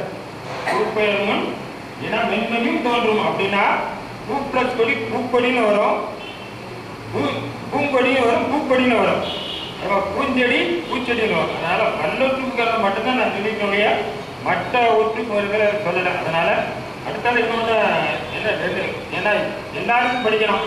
வல்லொற்று முக்கியமிடங்கள் மற்றும் வல்லொற்று முக்கியம்னா எல்லாரும் புரிஞ்சுக்குவாங்க. உண்மையில நான் சொல்லக்கூடிய சொன்னால் வல்லொற்று முக்கியமிடங்களும் மிக அழகும் சொன்னால் போதும். அதனால்தான் இந்த தலைப்பு கொஞ்சம் விரிவாகவே கொடுத்தேன். பெரிய நன்றி. அப்புறம் இன்னும் எளிமையான எடுத்துக்காட்டு வேணும். எளிமையான எடுத்துக்காட்டு வேணும்னா ஒரு சொன்னா போறாரு, அம்மாவுடைய பிடிப்பு மாதிரி போன எனக்கு கொடுத்துருக்கீங்களா, சும்மா நாங்கள் மரபு விட்டு 12 ரூபாயும் 12 சிவஞானபுரத்து 12 ஒப்பிச்சிருக்காங்க. அப்போ இன்னைக்கு காலையில் கூட நீங்கள் தான் காரணம் அப்படிங்காங்க. என்னன்னா நான் தான் மகனுக்கு திருமணத்துக்கு போய் கொடுத்துருக்கேன், ஆனால் அவளுக்கு அருமையா ஒப்பிச்சிருக்கான். 12 சுத்தரனா எப்படி திருக்குறளில் என்ன கேட்டாலும் பதில் இருக்கோ, அந்த மாதிரி இந்த 12 நூற்பால சைவீஸ் தான் என்ன கேட்டாலும் அதில் இருக்குது, அதில் பார்க்கலாம். அது மாதிரி எதுக்காக சின்ன சொல்கிறேன், நான் என் பையன் பொறியியலில் இது என்னது கணிப்பொறியியலில் பொறியியல் படித்தான். என்கிட்ட படித்த பையன் அவங்க எங்கள் பையன் கூட படித்தாப்ப, அவன் வீட்டுக்கு பையன் தான் வண்டியில் கூப்பிட்டு போவான். அப்போ என் பையன் கேட்டான், ஏன்னா எங்கள் அப்பா பெரிய வீட்டுக்கு நடத்துவாப்புல அப்படின்னு கேட்டான். எப்படி நடத்தான்? ஐயோ சாப்பிட மாதிரி நடத்த முடியுமா அப்படின்னு சொல்லி ஒரே ஒரு நிறைய சொன்னால் ஒரு சொல்ல ஞாபகப்படுத்துகிறேன். இந்த இலக்கணம் உண்மையில கொஞ்சம் கடினமானது தான், ஆனால் புரிஞ்சுக்கிட்டா அந்த மாதிரி எளிமையானது எதுவுமே கிடையாது. இப்போ உங்களுக்கு எல்லாம் உயிர் வரையும் குரல் நிமிட்டு வரும் சொன்னால் அவனுக்கு புரியாது. உடனே என்ன சொல்லுவேன், பேசுறவெல்லாம் கவனிச்சுவான். ராமாயணத்தில் ராமர் 2 தவறு தான் சொல்கிறாங்க தெரியுமா அப்படின்னு கேட்டேன். உடனே சில முடிப்பான், பிடிக்க மாட்டான். சரி தெரியாதவங்க சொல்கிற அந்த இதை எடுத்துக்கங்க. இன்னும் ராமர் வாடியை மறைஞ்சிருந்து கொண்டாரு. ஏன் மறைஞ்சிருந்து கொண்டாரு? அவர் ஏற்று யார் சண்டையிட்டாங்களோ அவங்ககிட்ட பாடி போனால் இங்கே வாடிக்கு வந்துடும். அப்போ எதிர்வரால் எவ்வளோ இருப்பாரு? 6 ஆளாக தான் இருப்பாரு. அப்புறம் 1.5 ஆளாக இருப்பாரு. 6 ஆள் 1 ஆள் சண்டை கொடுக்க முடியுமா? முடியாது. அதே மாதிரி இந்த ஊனா குக்கிய வரும், குறைந்த போதையில ஒரு மாத்திரையில குடிக்க அரை மாத்திரை விடுது. வர்ற உயிரிழப்பு 1 மாத்திரையாவோ 2 மாத்திரையாவோ 1 ஆளாவோ 2 ஆளாவோ இருப்பான். இன்னும் 6 ஆள் நிற்க முடியுமா? அதனால உயிரின் குரல் ஓடிடுது, பயந்துட்டு ஓடிடுது. அதை ஞாபகம் வச்சு சொல்லாம பாரு, நம்ம கதையா சொல்ல போய் 2 பையனை சொல்றான். அதை மாதிரி வீடு திறந்ததுன்னா ஆளுங்க வந்தாங்க. நமக்கு உடனே உயிர் ஒன்றுவது இருக்கு. ஏன் உயிர் மேல் உடலுக்கு ஒன்றாதா அப்படின்னு கேட்கணும். ஏன்னா உடலுக்கு உயிர் இல்லை, உயிர் தான் எல்லாத்தையும் போய் சேருது அப்படின்னு சொல்லி இந்த மாதிரி நடத்துவேன். இந்த மாதிரி எடுத்துக்காட்டோட சொல்லணும், இதுதான் முக்கியம். செய்தித்தாத எடுத்துக்கிட்டா கூட அதுல ஆகாமியம் பிராரத்தம் செஞ்சு. ஆனா என்னன்னா என்கிட்ட படிச்சவங்கலாம் சொன்னாங்க, ஐயா உட்காந்துருக்காரு பயப்படுறாங்க. என்கிட்ட நானது மாதிரி என்னுடைய ஆசிரியர்களுக்கு பயப்படுறாங்க. ஆசிரியர் வாங்கின அருமையான அடுத்தால வெளியிட போறாரு, அருமையான நூல் எழுதிட்டாரு. அது கூட அனுப்பி கொடுத்துருக்கேன். பாட்டாலே 72 அடி பாட்டா எழுதி கொடுத்துருக்கேன். அது மாதிரி என்னுடைய மாணவர்கள் 3 பேருக்கு அனுப்பியிருக்கேன். என்னன்னா அந்த ஆகாமியம் பிராரத்தம் செஞ்சம் தெரிஞ்சுட்டு ஐயாவுக்குலாம் ஆராங்காற்பட்டவர் யோஜனை விட்டு பார்க்குறாரு, முறைச்சு பார்க்குறாரு. அப்போ இதுக்கு உதாரணம் சொல்லும்போது எனக்கு யாருன்னா விஜயவேல் மொழியார் அப்படியே ஆலங்காற்பட்டவர் அப்படியே அவர் என்ன சொன்னார்னா, வங்கியில போட்டிருக்க பணம் வந்து சஞ்சிதம் நிறைய இருக்கு. நம்ம என்னைக்கு நம்ம அனுபவிக்க போறோம். அந்த மாதிரி நம்ம உயிரோடு இருக்கக்கூடிய பழைய வினைகள் வந்து நம்மகிட்ட அனுபவிச்சே தீரணும். எந்த செலவுக்கு எடுக்கிறோம் அதான் பிராரத்தம். அப்புறம் இனிமே சும்மா இருக்குமா, விலைய பணத்தை சேர்த்து வங்கியில போடுவாதான் ஆகாமியம். இந்த மூணு தான் மூணு நிகழ்ச்சி. அதுவுமே சொன்னார். இந்த மாதிரி உடனே பருத்தி போச்சு, நிறைய சொல்லலாகல. அப்புறம் அடுத்தால எடுத்துக்காட்டு எப்படி ஒரு வேடிக்கையா ஒரு பாட்டு வந்து தெரிஞ்சிருக்கான். ஒருத்தனுக்கு கண்ணே தெரியாத பிறவியிலே அவன் பிள்ளை வந்து பால்புரை ஏறி இறந்து போச்சு. அவன் கண்ணில் பிறவிலே தெரியாது இல்லையா. அவன் கேட்கிறான், கண்ணிலே இல்லா பிறவிக்குடன் அழித்துடன் பிறந்து இறக்க என்ன விதமாக என் செல்வ செய்வன் இறந்தான் நம்பியோ தெரிவியும் என்றான். பக்கத்தில் இருப்பவர்கள் பால்புரை ஏறியின் பாலை நினைத்து விட்ட எனவே மிக்க பாலும் தான் என்ன எப்படி கேட்க என்ன வேடிக்கை, பாடனம் தூய விலையில இருவார் வெள்ளையும் பார்த்து முடியாது. மிக்க விலையில வேண்டாம் என்ன வேடிக்கை, கொக்கை போடுறாரு. அவன் கொக்காது எப்படிப்பட்டது என்று போனதாக செய்யமாயிருந்தால் மிக்க வெள்ளையை தடவி பார்த்து இத்தகையான முரட்டுப்பாடன் சிறு கைக்குழந்தைய வாய் சிக்கிக் கொண்டால் மிக்கி மிக்கி செத்துப்பாலும் இருப்பினேன் ஆணுக்கு கொக்கு செய்யாமா. அந்த எடுத்துக்காட்டு இருக்கக்கூடாது, சரியான எடுத்துக்காட்ட சொல்லணும். அப்புறம் நூலுக்கு வரும் பொழுது ஐயா முக்கியமான காரணம் முன்னாள் உட்காந்துட்டாரு. ஐயா நான் போச்சுனா 2 நாள் அத்தா உட்காந்துக்க எனக்கு அத்தான் எனக்கு மாமா வங்கி அதுல வனத்துறையில எப்படி கத்திரிக்கு நான் மாவட்டத்தை ஐயாவுக்கு அடுத்ததையா இருந்தவர். வீட்டில் வந்து ஐயா வந்து என்னுடைய போட்டாரு, இவ்வளவு எப்படி படிச்சீங்க அப்படின்னு 20 படிச்சு தமிழையும் படித்தாங்க. அவங்க 25 பாட்டு எழுதி வெளியிட்டாச்சு. 25 பாட்டை வீட்டில் வந்து கேட்டு எழுதி அண்ணா வெளியிட்டாங்க. அது மாதிரி ஐயா ஒன்று 3வது இந்த ஐயா இருக்காரு. இவர் ஒரு நாள் தான் டாக்டர் வந்தாரு. வெப்பா பாடம் ஐயா படிச்சாரு. வெள்ளிக்கிழமை ஆச்சுன்னா ஐயா பாட்டும் இவர் 5 ரூபாய் ஒரு பேருந்தில் வரும். திருச்சி எழுதி அனுப்பிடுவேன். அதான் அங்கே சரவணகுமார் ஐயாவை மறக்கவே முடியாது. இங்கே இடைநிலையாசிரியா வந்து இந்த பள்ளிக்கூடத்துக்கு சேர்ந்து பிஎட் முடிஞ்சு எம்ஏ முடிஞ்சு முனைவரப்பட்ட மேலே படிச்சுட்டே இருக்காரு. அவருக்குரிய ஆய்வேலை திட்டம் போது என்ன கொடுத்தாரு, ஏன்னா பிள்ளைகளை பூரா பார்த்தா பூரா ஜெவமையாக தான் இருக்கும். அதனால என்ன தவிர்த்தாலும் சொல்லியும் காட்டுறேன். உடனே சொல்லுவாங்க, சார் சார் சார் வேண்டாம் அப்படிமா. இல்லைம்மா நீங்க செஞ்ச தப்ப அவங்க செய்யக்கூடாதுல்ல, அதுக்காக எனக்கு சொல்லல அப்படின்னு சொல்லுவாங்க. திருத்தி கொடுத்தாரு, நல்லா திருத்தி கொடுத்தாரு. எனக்கு உண்மையை பெரும்பாலும் வந்து அவ்வளோ இருக்கு. அப்பா அந்த அவங்க ஆய்மனத்தை இருக்கும்போது ஐயா நான் தமிழ்நாட்டில் கூட உணவு ஆய்வுகளை பார்த்துருக்கேன். விலையெல்லாம் தேடி தேடி பார்த்தேன். ஒரு பிள்ளைய கூட என்னால் கண்டுபிடிக்க முடியல. நல்ல பிள்ளை கண்டிப்பாக அவ்வளோ கண்டுபிடிக்க முடியல. அவரை ஐயா முன்னால் உட்காந்துருக்காரா சொன்னாரு. அவர்களோட பேர் வாங்கி கொடுத்தாங்க. ஆக 4 பேர் இன்னைக்கு வந்தது எனக்கு பெரிய மனம். 4 மாதம் வந்தது பாடம் கட்டிருக்கீங்க. இல்லை இதில் எழுப்பியான ஐயாவை தான் முதல்ல சுருக்கமாக போட்டுக்கேன். ஏன்னா முழுதும் படிக்கிறது தான் கடினமாக இருக்குது. இது ஒன்றும் கடினம் இல்லை. இன்னைக்கு எளிமையாக சில இதை மட்டும் நினைவூட்டிக்கிட்டா போதும். என்னன்னா 2ஆம் வகுப்பை பிரியில வல்லூர் 2ஆம் வகுப்பை பிரிவு 2ஆம் வகுப்பை பேரு ஆள் இல்லையா, பேரு ஐயன்னா வருது 2ஆம் வகுப்புமை. அது என்னை பார். அப்புறம் 4ஆம் வகுப்புமை பூனா எனக்கு இருக்கா. வேற்றுமையிலே இந்த 2 வேற்றுமையிலும் கண்டிப்பா முகம். 2 பேர்த்தையும் சேரும் பொழுது கூடுமானவர் 3 இடத்துல மட்டும் மிகாது. என்னன்னா இது முதல்ல சொல்லும் பொழுது பேரச்சத்திற்கு மிகாது. பேரச்சம் வரும்போது மிகாது. அடுத்த உண்மை தொகை உண்மை தொகையில் மிகாது. இரவு பகல் அப்படின்னா மிகாது. 3 இடம் தான். 2 பேருக்கு சேரும் பொழுது மிகாது வந்து 2 இடம் தான், 3 இடம் தான். ஒன்று வந்து இந்த உண்மை தொகை இரவு பகல் சொல்லக்கூடாது, இரவு பகல். அப்புறம் இன்னொன்று வந்து பேரச்சம், பேரச்சத்தில் மிகாது. 3வது என்னன்னா இந்த சுத்திரத்துல மூணே 3 இடத்துல வருது. அது அவை அத்தனை இத்தனை இந்த 3 இடத்துல மீது எல்லா சுட்டு திருப்பிலாம் இருக்கும். இவ்வளவுதான். அடுத்தால இன்னொன்று நான் எண்ணுப்பயிர் எடுத்து பார்த்தீங்கன்னா உங்களுக்கு தெரிஞ்சதான் 8 தொகை 10 பாட்டு 8 10 2 எண்ணுப்பயிருக்கு மட்டும்தான் இருக்கும். ஆனா ஐயா கொடுத்தாங்க கல்லூரி எழுதினேன் பார்த்தாலும் எழுதினேன். இது ஐயா 2 இடம் விட்டுருக்கீங்க.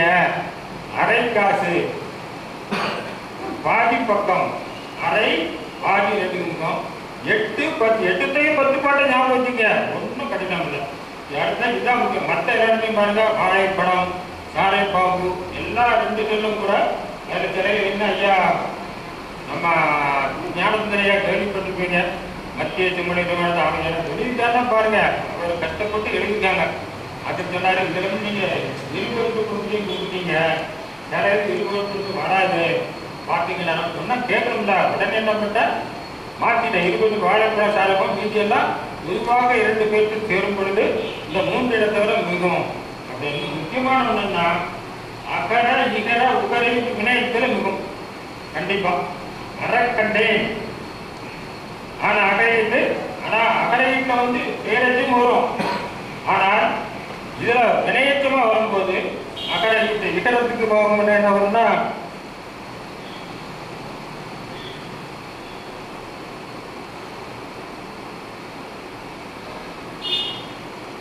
உதாரணத்துக்கு மரக்கண்டை தேடி மீனா வருது.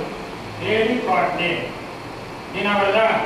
அப்புறம் விட்டு குணா விட்டு குடு அகர இகர உகரை இருக்கும். அடுத்தால் இன்னொன்று மிகாது பெயரச்சத்துல மிகாது.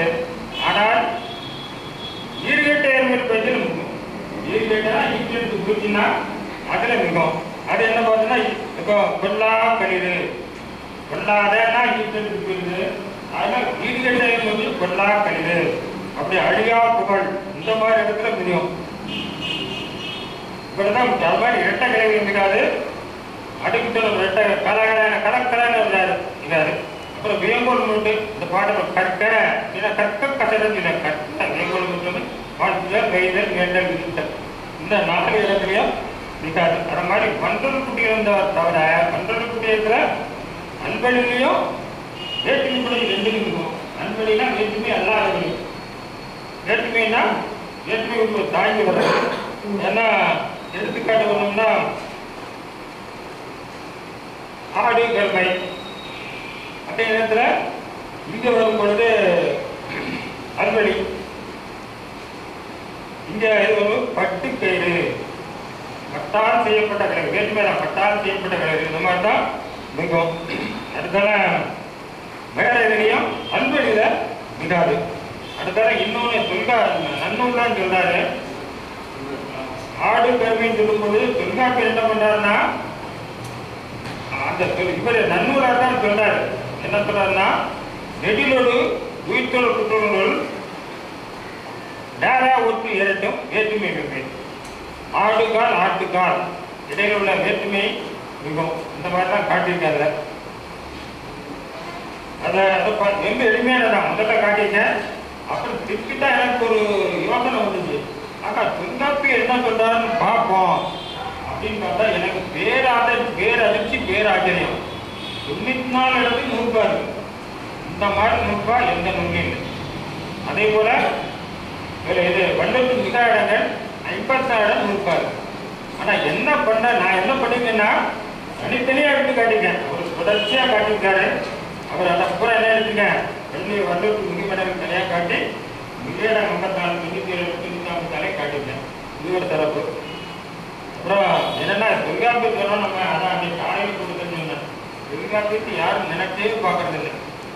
ஐயா சுமதிமாரையா நன்னனையா சொல்லும் பொழுது 12ஆம் வகுப்பு பிள்ளைய கூப்பிட்டு தொல்காப்பி நூற்பா சொல்லுமா அப்புறம் தொல்காப்பியமா என்னன்னு தெரியாதுண்ணா அப்படின்னு சொல்லலாம். அப்புறம் நான் என்ன சொன்னேன், ஐயா தொல்காப்பியம் வந்து எந்த பாடத்துக்கு எந்த இதுக்கும் இதே இல்லை கிடையாது.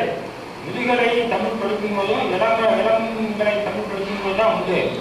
அப்படி என்ன அப்புறம் 100 ஐயா தமிழாசிரியர் வந்து அவர் இந்த ராமையா அதான் உண்மை. இப்போ என்ன பாருங்க எவ்வளவு கொடுமையான செல்வாக்கு நூலை எளிமையான ஒரு குறைய தேவையில்லை சொல்லிக்கொண்டு அம்மாவை பார்த்துட்டேன். அம்மாவுக்கு என்ன அம்மாவும் முதுகலை இதனை முனைவு பட்டத்துக்கு இருக்காங்க. நானும் முனைவு பட்டத்துக்கு இருக்கேன். எடுத்தாச்சு, ஆய்வேடெல்லாம் கொடுத்தாச்சு. மேற்படிப்பு முடிஞ்சீங்கன்னா அதில் ஒரு முனைவர் அதான் முதல்ல அந்த அரிய முனைவர் இல்லையான முனைவர் ஆகிட்டு முடியும்.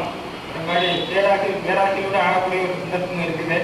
அதனால் செய்தித்தாந்தில் பேராசிரியர்களுடைய வாழ்த்துக்கள் சொல்லிக்கொண்டு திருப்பி இந்த மாதிரி உலகத்தில் எனக்கு சொன்ன உடனே ஐயா என்ன போட்டுங்க, நான் தான் வெளியிடுறேன், தமிழுக்காக நான் வெளியிடணும் கண்டிப்பாக அப்படின்னு சொல்லி சொன்னது உண்மையான ஐயாவுக்கு நான் கோடி கோடி கோடி கோடி நன்மையாக வணக்கத்தை தெரிவித்துக் கொண்டு எனக்கு வாய்ப்பு இருக்கேன். எல்லாரும் போட்டு தனிமையாக சொல்லணும். வேண்டுகோளை கேட்டு வந்திருக்கீங்க. எல்லாருக்கும் நன்றி கூறி விடைபெறும். நன்றி, வணக்கம். விழா இடங்களில் நூல் வெளியிட்டுள்ள மிக சிறப்பாக நடந்தது. விழாவிற்கு முன்னிலை வைத்துள்ள பேராசிரியர் தமிழ்மாமணி ஐயாவுடைய வணங்கி வருகிறேன். இன்று சிறப்பான இளைஞர்களுடைய திருப்பதி பிரபாவங்களை வணங்கி வருகிறேன். சிறப்பான வரவேற்புரையாற்றிய ஐயா மேலாள் மாவட்ட நிர்வாக விவாதம் ஐயா அவர்களை வணங்கி வருகிறேன். மீண்டும் இங்கே வந்திருக்கின்ற அனைத்து தமிழ்நாடுகளையும் அனைவருக்கு இன்றைய நிகழ்ச்சிக்கு உலக திருக்குறள் தகவல் மையத்தின் சார்பாக வாரந்தோறும் நடைபெறுகின்ற இந்த சிறப்பு சொற்பொழிவை இன்று நம்முடைய ஐயா திருக்குறள் s.muthamil அவர்கள் பண்புணமை என்ற அதிகாரத்தில் 1வது அதிகாரம் பண்புண பாடறிவார் என்ற அந்த குறளை வைத்துக்கொண்டு ஐயா அவர்கள் உரையாற்ற இருக்கிறார்கள். அது 995வது குறள். நகையுள்ளும் இல்லாத இகழ்ச்சி பகையுள்ளும் பண்புல பாடறிவார் நாட்டு. பண்புல பாடறிவார் நாட்டு. விளையாட்டில் கூட பிறரை இகழ்ந்து பேசுவது அவர்களுக்கு துன்பம் தருவதாகும். பிறர் உள்ளங்களை அறிந்து உணர்ந்து நடப்பவர் பகை பாராட்டுவாரிடம் பண்புள்ள சொற்களையே பயன்படுத்துவார் என்ற ஐயாவுடைய உரையை இங்கே நினைவுபடுத்தி இப்பொழுது நம்முடைய ஐயா முத்துவேல் அவர்கள் உரையாற்றுமாறு எல்லோரும் சார்பாக பண்போடு வேண்டுகிறேன். நன்றி. சங்கம் வளர்த்தெடுத்த சிங்க தமிழமுதே செகம் எங்கும் கிளர்ந்து நின்று பெந்தும் பொங்கும் பெருவிடுதே சிலம்பை அணிந்திருக்கும் செம்மையே சீர்கலையே மணி சிற்றடை அலங்கரிக்க செருகி வைத்த மேகலையே பழையாய் புழுங்கி மனம் வருடுகின்ற வந்தமிடே செவி வாகா ஏற்றிருக்கும் வாஞ்சமிகு குண்டலமே சிலையாய் வடிவு பெற்ற சீதனமே சீவகமே முடி நிலையாய் தரித்தேமை ஆளும் திரு வாசகமே ஈரடியில் வேர் விட்டு எழுந்த திரு வள்ளுவமே அருள் செல்வமே தமிழே உன் சீரடியில் என்று செப்புகின்றேன். முதல் வணக்கம். சான்றோர்கள் கோலோச்சிய இந்த பாரம்பரியமிக்க மாநில தமிழ்ச்சங்கத்தில் எனக்கு வாய்ப்பளித்து பெருமை சேர்த்த அனைத்து நல்ல உள்ளங்களுக்கும் என் நன்றியை அவர்களின் பொற்பாதங்களில் சமர்ப்பிக்கின்றேன். எந்திர சக்தியை நம்பியிராமல் உந்துகிற சக்தியுடன் முந்துகிற இளைஞனாக இந்த வயதிலும் தமிழுக்காக வேர்வை சிந்துகிற பெரியவர் இந்த நிகழ்வுக்கு தலைமை ஏற்றிருக்கும் பேராசிரியர் முதுமுனைவர் வை ராமசாமி ஐயா அவர்களே, முன்னிலை வகித்துக் கொண்டிருக்கும் நம் நெல்லை மண்ணின் பெருமை என்பதை தாண்டிவிட்டோம் என்பதை எண்ணாது இந்த மண்பதைக்கு தன் அன்பதை தமிழாய் தந்து கொண்டிருக்கும் தமிழ் மாமணி முதுமுனைவர் பேராசிரியர் ஐயா வளனார் அவர்களே,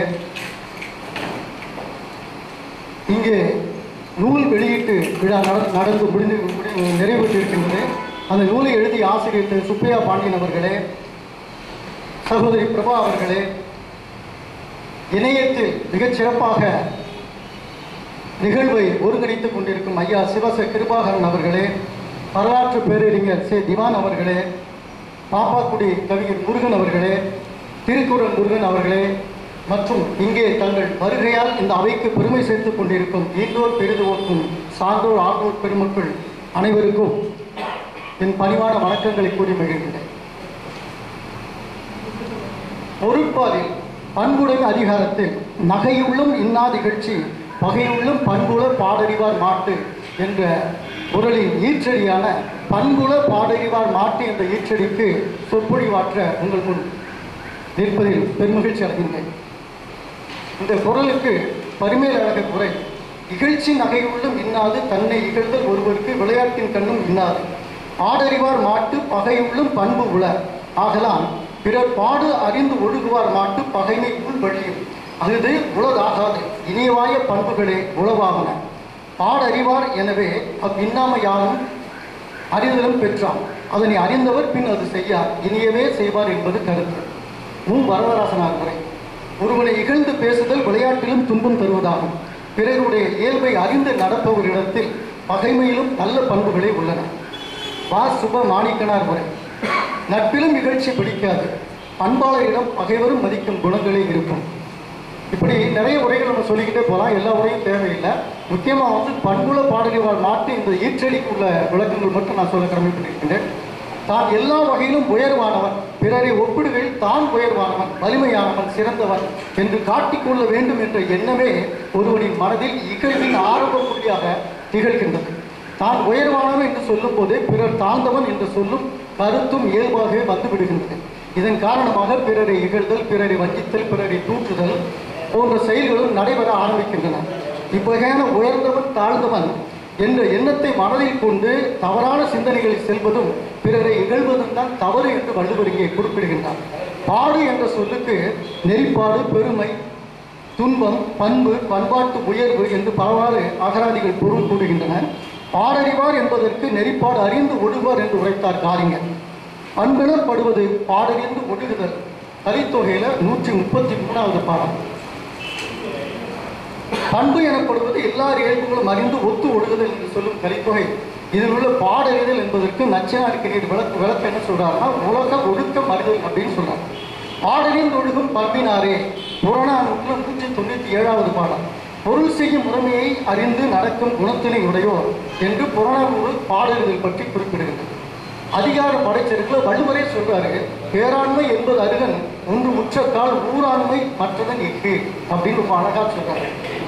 பகைவர் மேல் கண்ணோடாது போர் புரியுதலை பெரிய வீரம் என்று சொல்லுவார். அவருக்கு துன்பம் வரின் அந்த சமயத்தில் உதவுதல் அவ்வீரத்தின் கூர்மையான தன்மையாகும் அப்படின்னு அழகா படைச்செருக்குங்கிற அதிகாரத்தில் சொல்றாரு. அதே வள்ளுவர் இன்னொரு இடத்துல சொல்றாரு, நண்பாற்றார் ஆகி நயநில செய்வார்க்கும் பண்பாற்றார் ஆதல் கடை. நட்பு கொள்ள முடியாதவராய் இருந்தால் கூட தீயவை செய்கின்ற ஒரு இடத்திலும் பண்பு உடையவராய் நடக்க முடியாமை இழிவானதான் அப்படின்னு சொல்றாரு. அதிகாரம் இன்னா செய்யாமை உங்க எல்லாத்துக்கும் தெரியும். இன்னா செய்தாரை ஒருத்தல் அவர் நன்மையும் செய்து விடார். இது உளவியல் பூர்வம் மிகச்சிறந்த ஒரு குறள் அப்படின்னு லியோ டால்ஸ்டாய் கூட அவரோட வாழ்க்கை சரித்திரத்தில் எழுதியிருக்காரு. அப்பேற்பட்ட ஒரு அருமையான குறள். இன்னா செய்தாரை ஒருத்தல் என்ன பகைவர், அந்த பகைவனுக்கு கூட அவன் நாணப்படும்படி வெட்கப்படும்படி நல்லதை செய்யணும் திருப்பி அப்படின்னு வள்ளுவர் சொல்றாரு இந்த குறள்ல. ஒருத்தாற்றும் பண்பினார், ஐயா அடிக்கடி சொல்லுவாங்க, ஒருத்தாற்றும் பண்பினார் கண்ணும் கண்ணோடி பொறுத்தாற்றும் பண்பே தலை அப்படின்னு ஏகாரம் கொடுத்து ஐயா அடிக்கடி சொல்லுவாங்க இந்த குறள் உரை. அதாவது தண்டிக்கும் ஆற்றல் இருப்பினும் மனம் இறங்கி பொறுத்து கொள்ளும் பண்பே சிறந்தது அப்படின்னு வள்ளுவர் சொல்லியிருக்காங்க. அதாவது பண்புல பாடறிவார் மாட்டு அப்படிங்கிற ஈற்றடிக்கு இந்த மாதிரி வள்ளுவரே தன்னுடைய கருத்துக்கு வலு சேர்த்திருக்காங்க. தொல்காப்பியங்கள் என்ன சொல்லுதுன்னா, நகையே அழுகை இழிபரல் மறுக்கை அச்சம் பெருமிதம் பெருளி உவகை என்று அப்பால் எட்டாம் மெய்ப்பாடு என்றார் அப்படின்னு தொல்காப்பிய நூற்பு 1194 சொல்லுது. இந்த தொல்காப்பிய நூற்பா என்ன சொல்லுதுன்னா, நகை என்னும் சொல்லுக்கு சிரிப்பு, இகழ்ச்சி, இன்பம் என பல பொருட்களை ஆராய்ந்திருக்கிறது. நகை என்பது இகழ்ச்சியை பிறப்பது அப்படின்னு இளம்பொருளை சொல்றாரு. 14 கீழ்கணக்கு நூல்கள் உண்டான சிறுபஞ்ச மூலம் ரொம்ப சிறப்பா, அதாவது நகை எப்படி தோன்றுது, நகை எங்க உருவாகுது, எந்த இடங்களெல்லாம் உருவாகுது அப்படிங்கிறதுக்கு ஒரு நெறிமுறை சொல்லுது. கல்லாதான் தான் காணும் நுட்பமும், அதாவது கல்லாதவனின் அறிவு, காது இருந்தும் இல்லாதால் ஏற்கெடுத்தும் செய்தலும், காதுகளை இழந்தவனின் அலங்காரமும் அழகும், இல்லாதான் ஒல்லாம் பொருள் இலாக்கு ஈத்தறியான் என்றும், தனக்கு தேவையற்ற பொருளை மட்டும் பிறருக்கு வாரி வழங்கக்கூடிய குணம் உள்ளவங்க, நல்லார்கள் கேட்பின் நகை. இப்படிலாம் இருக்கவங்க நல்லவங்க கேட்டாங்க அதை பார்த்து சிரிப்பாங்க. அப்புறம் தொடர்ந்து சொல்றாங்க, நானிலான் சார்பும் நடையிலான் நல்நுட்பம், அதாவது நாணம் இல்லாதவனின் அமைதி, நன்னடத்தை இல்லாதவனின் நோன்பு, ஊனிலான் செய்யும் உதாரணமும், உண்ண பொருள் இல்லாதவன் செய்யக்கூடிய ஈகை, ஏனிலான் சேவகமும், செந்தமிழ் தேய்ச்சான் தபு செய்யணும், வலிமை இல்லாதவனோட தீனம், அதே மாதிரி தமிழ் தேர்ச்சியற்றவனின் கவிதை, இது எல்லாமே ஞாபகம் மெய் நாடி நகை, நகைக்கு இடமாகும் சிறுபஞ்சங்களும் ரொம்ப அழகா நகை எங்கே உருவாகுது அப்படிங்கிற ஆரம்ப புள்ளியை சொல்லுது. செல்வர்களும் நல்ல, அதே சிறுபஞ்ச மூலம் இறுதியை அறுதின்னு சொல்றாங்க, செல்வர்களும் நல்லவர்களும் தங்கள் பலத்தாலும் குணத்தாலும் பிறரை நகைக்காமல் வாழ வேண்டும், அதே நேரம் பிறர் நகைக்காமலும் வாழ வேண்டும், அதாவது பிறர் பகைக்காமல் வாழ வேண்டும், அதே சமயம் பிறர் நம்மை பார்த்து நகைக்காமல் வாழ வேண்டும் என்பதை ரொம்ப அழகா சிறுவஞ்சமும் சொல்லுது. பிழைத்த பொருள் பெருமை சிறுமை இழைத்த தீர்வு எண்ணி இருத்தல் பிழைத்த பகை கெட வாழ்வதும் பல்பொருளால் பல்லார் நகைக்கெட வாழ்வதும் நன்று அப்படின்னு ரொம்ப அழகா சொல்றாங்க. சிறுவஞ்சமுகத்தில் காரியாசன் சொல்றாங்க. இதுதான் பொருத்தமான ஒரு பாடல். சிரித்து வாழ வேண்டும் பிறர் சிரிக்க வாழ்ந்துடாதே அப்படின்னு நம்ம இவர் புலமைப்பத்தில் எழுதின பாடல். இது பாடுறதுக்காக பின்னாடி என்னோட உரை முடிஞ்சவொன்னா நம்ம பிரியேஷன் இந்த பாடல் பாடுவோம் என் சார்பாக. நகையின் நிலைகள். நகையின் நிலைகள் பார்த்தீங்கன்னா 4 நிலையா சொல்றாரு தொல்காப்பியர். நகை என்னும் மெய்ப்பாடு தனது பொருளை கொண்டு 4 நிலைகள் தோன்றும். எள்ளல் இளமை பேரமை மனம் என்று உள்ளப்பட்ட நகை 4 என்ற தொல்காப்பியர் 1595. அதில் முதலாவது எள்ளல். எள்ளல் என்ன சொல்றாங்கன்னா இகழ்ச்சி நிந்தை செய்தல் நகைத்தல் என பல பொருட்களை அல்லாது சொன்னால் கூட ஒருவருடைய முட்டாள்தனத்தை பிறர் சிரிக்கும்படியாக சுட்டி காட்டும் பரிகாசமும் கேலியும் என்று பொருள் கொள்ளலாம் அப்படின்னு சொல்றாங்க. எள்ளல் சுவையை பற்றி எள்ளல் மட்டும் தான் பார்க்கணும். எள்ளல் பாடல் எப்படி இருக்குன்னு ஒரு உதாரணம். அதாவது விகடராமன் ஒருத்தர் ஒரு குதிரையை வச்சிருந்தாரு. அவர் எப்பவுமே ஒரு வாயில் மந்திரங்களை சொல்லிக்கிட்டே இருப்பாரு. ஆனால் அந்த குதிரையை முன்னாடி இருந்து 2 பேர் இழுக்கணும், பின்னாடி இருந்து 2 பேர் தள்ளணும். தள்ளதான் அந்த குதிரை போகும். இதை பார்த்துட்டு இவர் ரொம்ப உதாரணமாக நம்ம ஊரில் சொன்ன மாதிரி வந்தால் அந்த தெருக்குழுக்க ஊருக்குள்ள சுற்றிட்டு இருப்பாங்க. இதை கண்ட உடனே நம்ம காலநேர புலவர் இந்த எள்ளல் சுவையில் ஒரு பாடம் சொல்லுவோம். முன்னே கடிவாளம் 3 பேர் தொட்டிழக்க பின்னே இருந்து 2 பேர் தள்ள எந்நேரம் வேதம் போல் வாயான் விகடராமன் குதிரை மாதம் போல் காதபடி அப்படின்னு ஒரு எள்ளல் சுவையில் ஒரு பாடகா ஏற்றினாங்க. எள்ளல் சுவைக்காக அந்த பாடம் சொல்ல வந்தேன். காதம் என்பது பணக்கால் தமிழ் அளவுப்பது ஒரு காலம் 6.25 கிலோமீட்டர். மனிதனை இகழ்வதே கூடாதுன்னு சொல்லி வள்ளுவர் சொல்றாரு. ஆனால் பன்னிரு திருமுறை கொண்ட திருவாசகத்துல 8ஆம் திருமுறையில நீத்தல் விண்ணப்பமாக மாணிக்க வாசக பெருமான் உரிமையோடு சிவனையே இழந்து சொல்றார். சிவனையே இழந்து பாடல் பாடுறார். சிரிப்பிப்பன் சீரும் பிழைப்பை தொடுமையும் ஈசற்கென்று சிவனே என்னை நீ விட்டுவிடாது, விட்டு விட்டால் என்னை நீ சிறந்து தள்ளிய குற்றத்தை பிறர் நகையாடுபடி செய்வேன். விருப்பிப்பன் என்னை விடுகின்றாய் எனது தொண்டும் இறைவனுக்கு என்று யாவருக்கும் கூறி அதை யாவரும் அறியும்படி பரவச் செய்வேன். வெம்பெரியின் குறிப்பிச்சன் தோல் உடைப்பிச்சன் நஞ்சு ஊன் பிச்சன் ஊர்காட்டு எரிப்பிச்சன் என்னையும் ஆறுடை பிச்சன் என்று இயேசுவனே என்று அழகா பாருங்க. சிவபெருமானவருக்கு பாடுறாரு, இகழ்ந்து பாடுறாரு. கொடிய யானையின் தோலை கொண்ட பித்தன் புலித்தோல் ஆணை அணிந்த பித்தன் விடத்தை உண்கின்ற பித்தன் ஊருக்கு பொதுவான ஊர் சுடு காட்டு நெருப்போடு ஆடும் பித்தன் தகாத என்னையும் அடிமை கொண்ட பித்தன் என்று உன்னை இகழ்ந்து உரைப்பேன் அப்படின்னு சொல்லிட்டு இது ஒரு சும்மா, அதாவது கடவுளை ஏசி திட்டி பேசிட்டு திரும்ப சரணாகதி அடைகிற மாதிரி ஒரு சுவை சொல்லிட்டு அடுத்த பாடலில் சிவனிடம் சரணடைந்து மன்னிப்பை போடுறோம். ஏசினும் யான் உன்னை ஏத்தினும் என் பிழைக்கை குறைந்து வேசரு வேணை விடுதி கண்டாய் செல்பவன வெற்பின் தேசுமுறையாய் என்னை ஆழ்முறையாய் சிற்றுயிருக்கு இறங்கி தாய் சின ஆழம் உண்டாய் அமுது உண்ட கடையோனே அப்படின்னு சொல்லி அவர்கிட்ட சரணாகதி அடைந்து கடைசியில் அந்த பாடலை முடிக்கிறார். செந்நகமுடைய பவளம் மலை போன்ற ஒளியுடைய திருமேனியனே என்னை அடிமையாக உடையவனே பார்க்கடல் கிடைத்தவனாக திருமால் அமுதத்தை உண்ண ஒன்றும் வேகத்தோடு எடுத்து ஆழ்நாடு இடத்தை உண்டவனே யார் உன்னை இழந்து பேசினாலும் வாழ்த்தினாலும் எனது தவறுக்கே மனப்பாடி துன்பப்படுவேன். அவ்வாறு உள்ள என்னை கைவிட்டு விடாதே என்று பண்புள்ள பாடறிந்தவராக மாணிக்க வாசகர் தன் பகைவனை போல இருந்த சிவனிடமே சரணாகதி அடைந்து பண்புள்ள பாடறிவார் மாட்டி என்ற வள்ளுவனை ஈற்றடிக்கு வலு சேர்க்கிறார். யாரையெல்லாம் நம்ம ஏளனமா பேசக்கூடாது அப்படிங்கிறது ஒரு நெறி வகுக்கிறது 4 மணி கடிகை பாடம். இந்த பாடல் ரொம்ப அழகா சொல்றாங்க. யாரையெல்லாம் நம்ம ஏளனமா பேசக்கூடாது. எல்லாருக்கும் என்றும் வெளியேறு என்று என்பதினும் எப்போதுமே நம்மை விட வலிமை குறைந்தவரை ஏழைகளையும் பார்த்து ஏளனமா பேசக்கூடாது. கொள்ளற்க கொள்ளார் கைம் ஏற்பட அதே சமயம் ஒழுக்கம் இல்லாதவர்கள் அல்லது ஆணவக்காரர்களிடமிருந்து எந்த உதவியும் பெறக்கூடாது. உள்சுடினும் சீரற்க சிற்றில் பிறந்தாரை கூறற்க கூறல்லவற்றை விரைந்து வசதி இல்லாத குடும்பங்களில் பிறந்தவர்கள் வருத்தத்தினால அவங்க ஏற்கனவே கஷ்டப்படாம ஒரு வருத்தத்தில் இருப்பாங்க. அல்லது பொறாமையால் கடுஞ்சொல் பேசக்கூடும். அப்போது மனதுக்குள் வருத்தம் வந்தால் அவர்களிடம் கோபம் காட்டக்கூடாது, திட்டி பேசக்கூடாது என்று பாடலின் பண்புகளை பற்றி பேசுகிறது 4 மணி கடிகை பாடல். ஒரு பால்காரர் பசுவை கூட்டிட்டு அந்த சாலை வழியே போயிட்டே இருந்தாரு. சாலை வழியே போயிட்டு இருக்கும்போது அது யாரையும் ஏளனமா நினைக்கக்கூடாதுங்கிற ஒரு சின்ன கதை. அந்த பசு போயிட்டே இருந்தவங்க சின்ன ஒரு சாலை, அது இருசக்கர வாகனம் நின்று போச்சுன்னா அதுக்கப்புறம் வேற வண்டி போக முடியாது.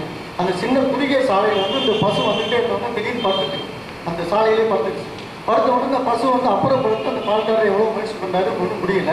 அங்கேருந்து ஒரு ஐஸ் வண்டி வந்தது. வந்தோடனே ஒரு குளிர்ந்த நீரை வந்து மாட்டு மேலே ஊற்றி அதை எழுப்பி பார்த்தா எழுப்ப முடியல. அங்கேருந்து ஒரு மல்யுத்த வீரர் வந்தார். அவர் என்ன அப்படி பண்ணிட்டு இருக்கீங்க, இந்த மாட்டை கூட அசைக்க முடியல, ரொம்ப வேகமாக வீராவேசமாக வந்து இந்த மாட்டை இருந்து தூக்கி பார்த்தாரு, ஒன்றும் நடக்க முடியல. எல்லாருமே எப்படியுமா முயற்சி பண்ணி பார்த்தாங்க, நான் அந்த மாடு அசையவே இல்லை. அங்கேருந்து ஒரு சிறுவன் வந்தான், ஒரு 10 வயது மதிக்கிற சிறுவன் வந்தான். கொஞ்சம் தூரம் தள்ளி வந்து கொஞ்சம் புல்லாக நிறைய வளர்ந்துருச்சு. அந்த புல்லுகிட்டலாம் மொத்தமாக சேர்த்து எடுத்து அதை ஒரு கட்டை கட்டி நேராக மாட்டுக்கு முன்னாடி போய் நீட்டினான். நீட்டினோட அந்த மாடு வந்து லேசாக அப்படி இந்த புல்லை திங்கிறதுக்காக முயற்சி பண்ணிச்சு. அவன் கொஞ்சம் தள்ளி போனான். உடனே மாடு எந்திரிச்சிச்சு. அவன் நடந்துகிட்டே இருந்தால் மாடு பின்னாடியே போயிடுச்சு. அந்த சாலை வந்து இதாகிடுச்சு, சரியாயிடுச்சு. சாலையில் எந்த விதமான தடையும் இல்லாமல் நீங்கிடுச்சு. அப்போது சாதாரண ஒரு சிறுவனுக்குள்ள ஒரு அழிவு கூட மிகப்பெரிய ஆட்களாக நம்ம சொல்லிக்கிட்டு இருக்கோம். அவங்களுக்கு யாருக்குமே அந்த நேரம் தோன்றதில்லை. அந்த சிறுவனை யாரும் எழக்கூடாது, அந்த அளவுக்கு மிகச் சிறப்பான ஒரு பொருள் இது. யாரையுமே இருந்து பேசக்கூடாதுன்னு சொல்லக்கூடிய கருத்துள்ள இந்த ஈற்றடி. தங்கள் பலங்களை காட்டி பிரச்சனைகளை வந்து சிலர் சீர் செய்யணும்னு நினைக்கிறாங்க. அப்படி இல்லை. விதி என்பது செயலின் விளைவுகள்.